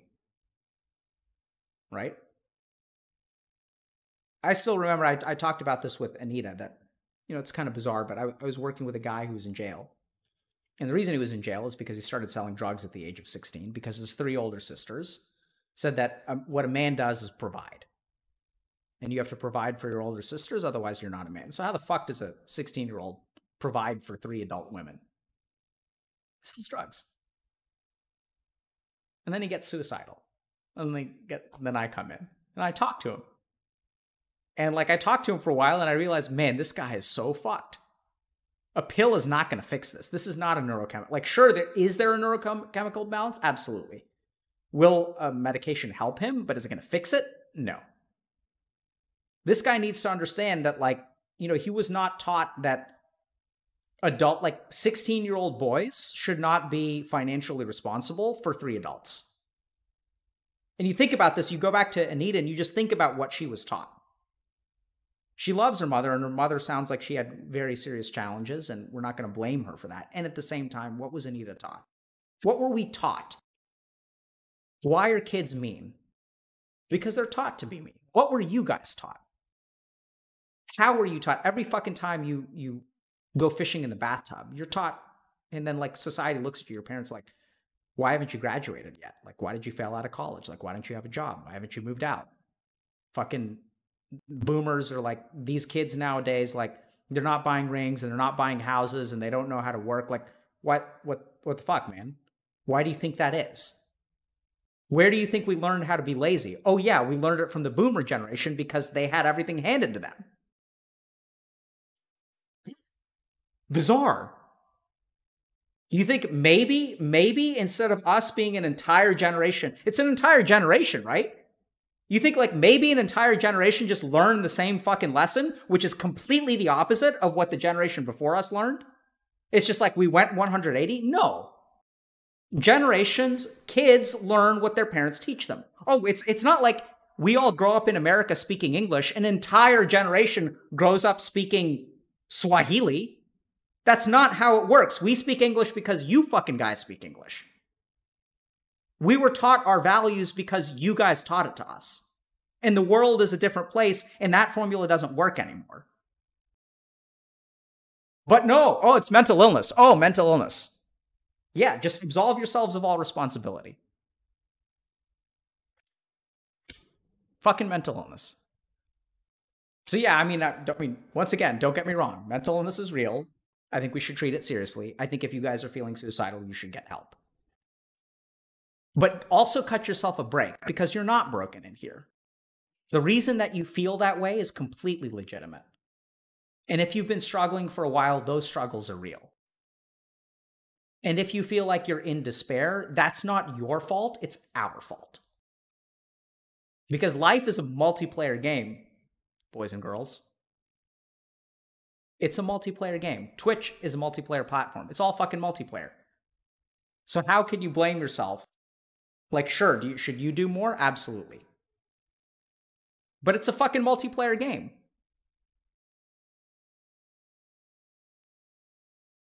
So get the help that you need. And more importantly, help out the person that needs it. Right? Ask the question that like people aren't willing to ask. Like, if you ask someone, how are you doing today? Like actually look them in the eye and be like, how are you actually doing today? Let that question mean something. And AoE healing is not about like me, spraying AoE on all of you guys. I mean, it is. But like what AoE healing is really about, I think if you really look at it deeply, it's about like you guys becoming healers too. And all you have to do to become a healer is like fix yourself. And then it'll come natural. Like just fix yourselves. I mean, just fix yourself, son. Just fix yourself. Millennial? Fucking boomers? Fix yourself. Just, yeah. Well, I'm saying like all you have to do is fix yourself. Focus on yourself. Let you be your karma. Let you be your focus. You can come first. Stop fucking putting other people first. Right? I'm talking to Anita. You can come first sometimes. Like 10% of the time you can come first. You can come first, and you should come first, right? Because like you're a fucking entitled millennial Gen Z TikTok, YouTube, Twitch person. You're your special snowflake. Like it's so weird. Like I mean, I'm all for special snowflakes and that people can be narcissistic, but at the same time, like let's just think about this for a second. We're essentially like telling a generation of people that they should grow the fuck up. No, like take yourself seriously, like accept responsibility for what you do right and accept responsibility for what you do wrong, and don't take responsibility for what other people do wrong. Just because someone calls you a special snowflake doesn't mean that you're doing something wrong. Like, should you be narcissistic? Absolutely not. Should you focus on yourself? Absolutely. Should you give yourself the credit that you're worth? Absolutely. Anyway. All right. So, thank you guys very much. And yeah, so May is Mental Health Awareness Month, and we're doing a big push. I saw Low DPM gave us a bunch of gifted subs, man. Low DPM has been supporting our stream since its inception in October, and a huge thank you to, man or woman or anything in between that you are. We really appreciate the support. So here's the thing. We're training coaches because we want to spread this message. For each and every one of you who's out there, if you need to talk to someone like me, we're going to try to train someone, right? So they're not like level 60 healers. They're like level 20, 30, 40 healers, depending on which one. They're pretty good. They can raid with you guys, because you guys aren't level ready for levels endgame content anyway. Y'all are level 5 and 10 and 20. So this is what our coaching program is about, and that's why we're raising money. It's fucking insane that in 7 days we've raised $10,000. I didn't know if we were going to even raise, I didn't know. I mean, we've never made this much money on stream before. Like nowhere close to this. And it's amazing. It's amazing.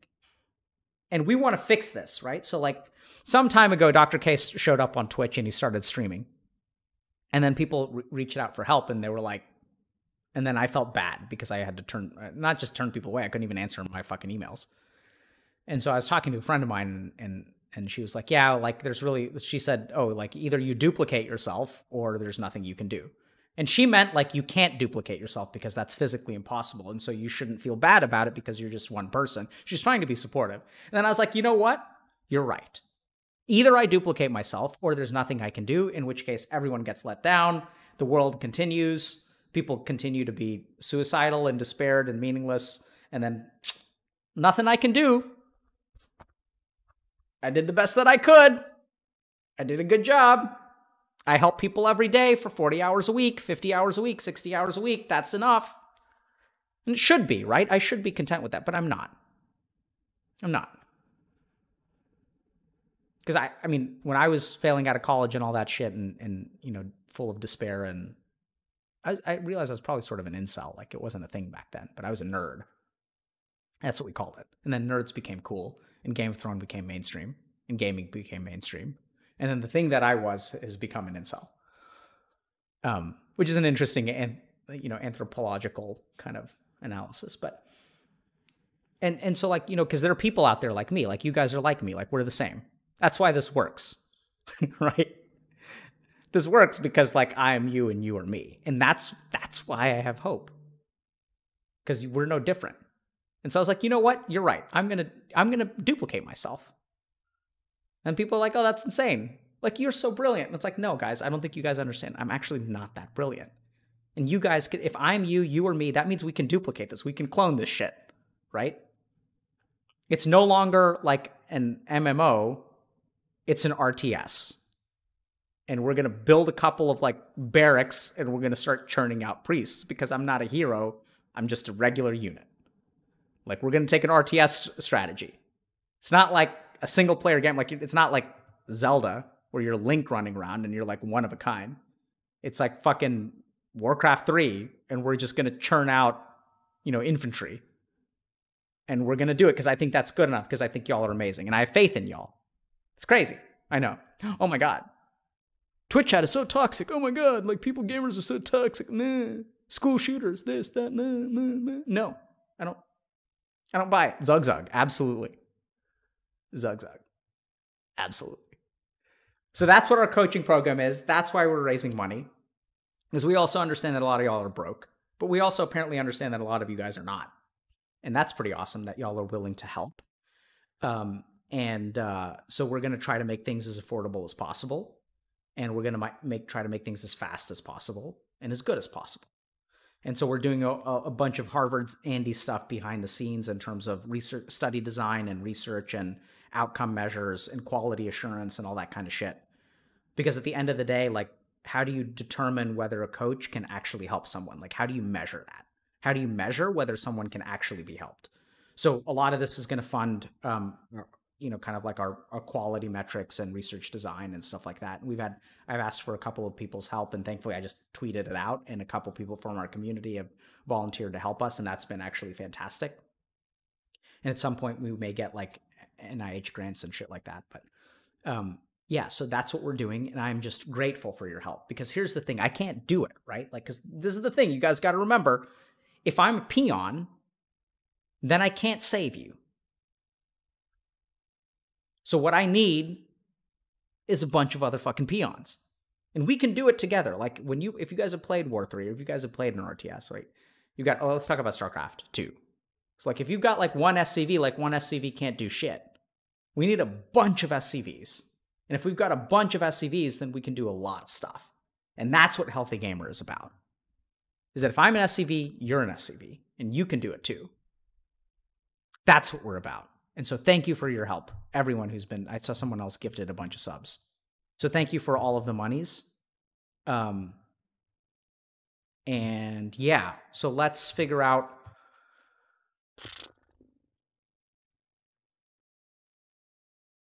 Okay, so this Friday we have Pokemon, and I'm still confused about so we're gonna do I guess drinking AMA with Dr. K. So I'm just gonna stream for a while, and we're gonna shoot the shit. You guys can post questions on Reddit. And yeah, so here's the link for the Reddit. If you guys have, so a couple of kind of outgoing things, okay? So if you guys want, you can post your questions there, and we're just going to upvote, downvote, right? So that you guys can, we'll see when we'll answer those questions. And then there's going to be drinking involved because we hit that stretch goal, because stupid us, I was like, oh yeah, like we can do like drinking MA at like we're not going to raise $4,000, so some shit like that. And I think we've also hit the benchmark for learning to play League of Legends. And then we're going to talk to Pokemon, and I'm still confused about, I think it depends on what she wants to do about whether I'm inebriated or not. Because I feel like that's kind of a dick thing to do, right? To be drinking while I'm talking to someone. I feel like it's not fair to them. But anyway, whatever she wants to do.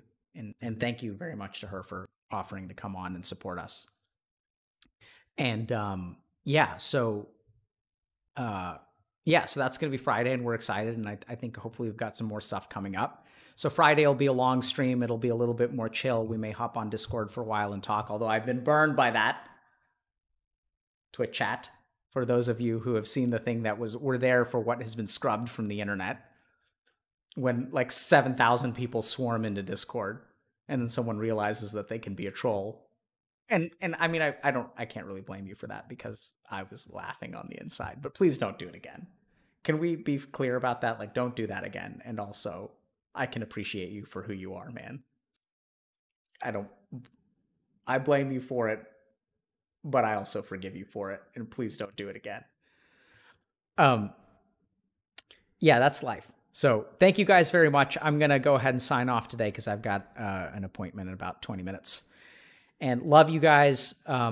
We've got a lot of good stuff coming. I'm going to take next week. I'm going to stream and stuff, but I'm not having any of my clinical appointments and stuff. And I'm going to focus on building stuff for y'all, because people have asked me for things. So I'm going to just take a week off where I'm going to like write and work on my books and maybe make webinars and all that kind of stuff. We've got webinars and stuff planned. The other thing is that you guys can hop on our Discord. If you guys want a goal added to this, you guys should let me know what that is. So you guys can post suggestions, and if we're cool with it, we'll do it. We can add those kinds of stretch goals. And I think we hit our 9,000 one, which is a stream on lying, which will probably be like a bonus stream. Well, I'll talk to you guys about why people lie, why we lie to ourselves, how to detect lying in someone else. It's not like a machine. It doesn't work like that. But to understand what goes on in someone's mind when they lie and why they lie. And so that for you to be able to, see, if you can see that going on in their mind, then you can sort of deduce that they could be lying or maybe lying or probably are lying. So we'll talk about that. So other thoughts, a little stuff that's a little bit off script is like I was thinking about doing something about sociopathy because a lot of people ask about that, or other topics that you guys want me to just kind of talk about. We can do that. So thank you guys very much, and best of luck and stay safe. And if you guys are really struggling with something like suicidality, please get help because you fucking deserve it. And give us time. That's the other thing. So what I ask my patients for is time. So if you want to kill yourself, I'm not going to disagree that that seems like a good idea to you, but give me time. Let me try to help you. And give yourselves time. Give yourselves time to heal. Give yourselves time. Give yourself like time for someone to walk into the bathroom and say, hey man, there's no fish in the bathtub. Maybe you should come out to the lake. And give yourself time for like things to change and cut yourself some slack. And it's not that you aren't successful. It's not that your feelings aren't real. It's just that like, that's not you being a failure. That's us letting you down. So give us a chance to help you and sign up for some kind of mental health treatment and give yourself a chance to get better. And so suicide sucks. So take care, guys. I'll see you guys on Friday. And okay, so Friday's going to be more festive. How about that? I feel like this is kind of a downer, but these feelings are real and that's okay. So let's do less downers. So thank you, ZS Cow. Same time. So we're going to start at noon Central, and then we'll run until I pass out or my kids can't take it anymore. And I saw that other people have been gifting subs. So I'm going to do special shout outs to people at the beginning of stream. And oh shit, I was about to, okay. Who to raid? Okay, drinking AMA after the Pokemon stream. Okay, great. Raid. Who raid? No, we're gonna raid. We're gonna raid.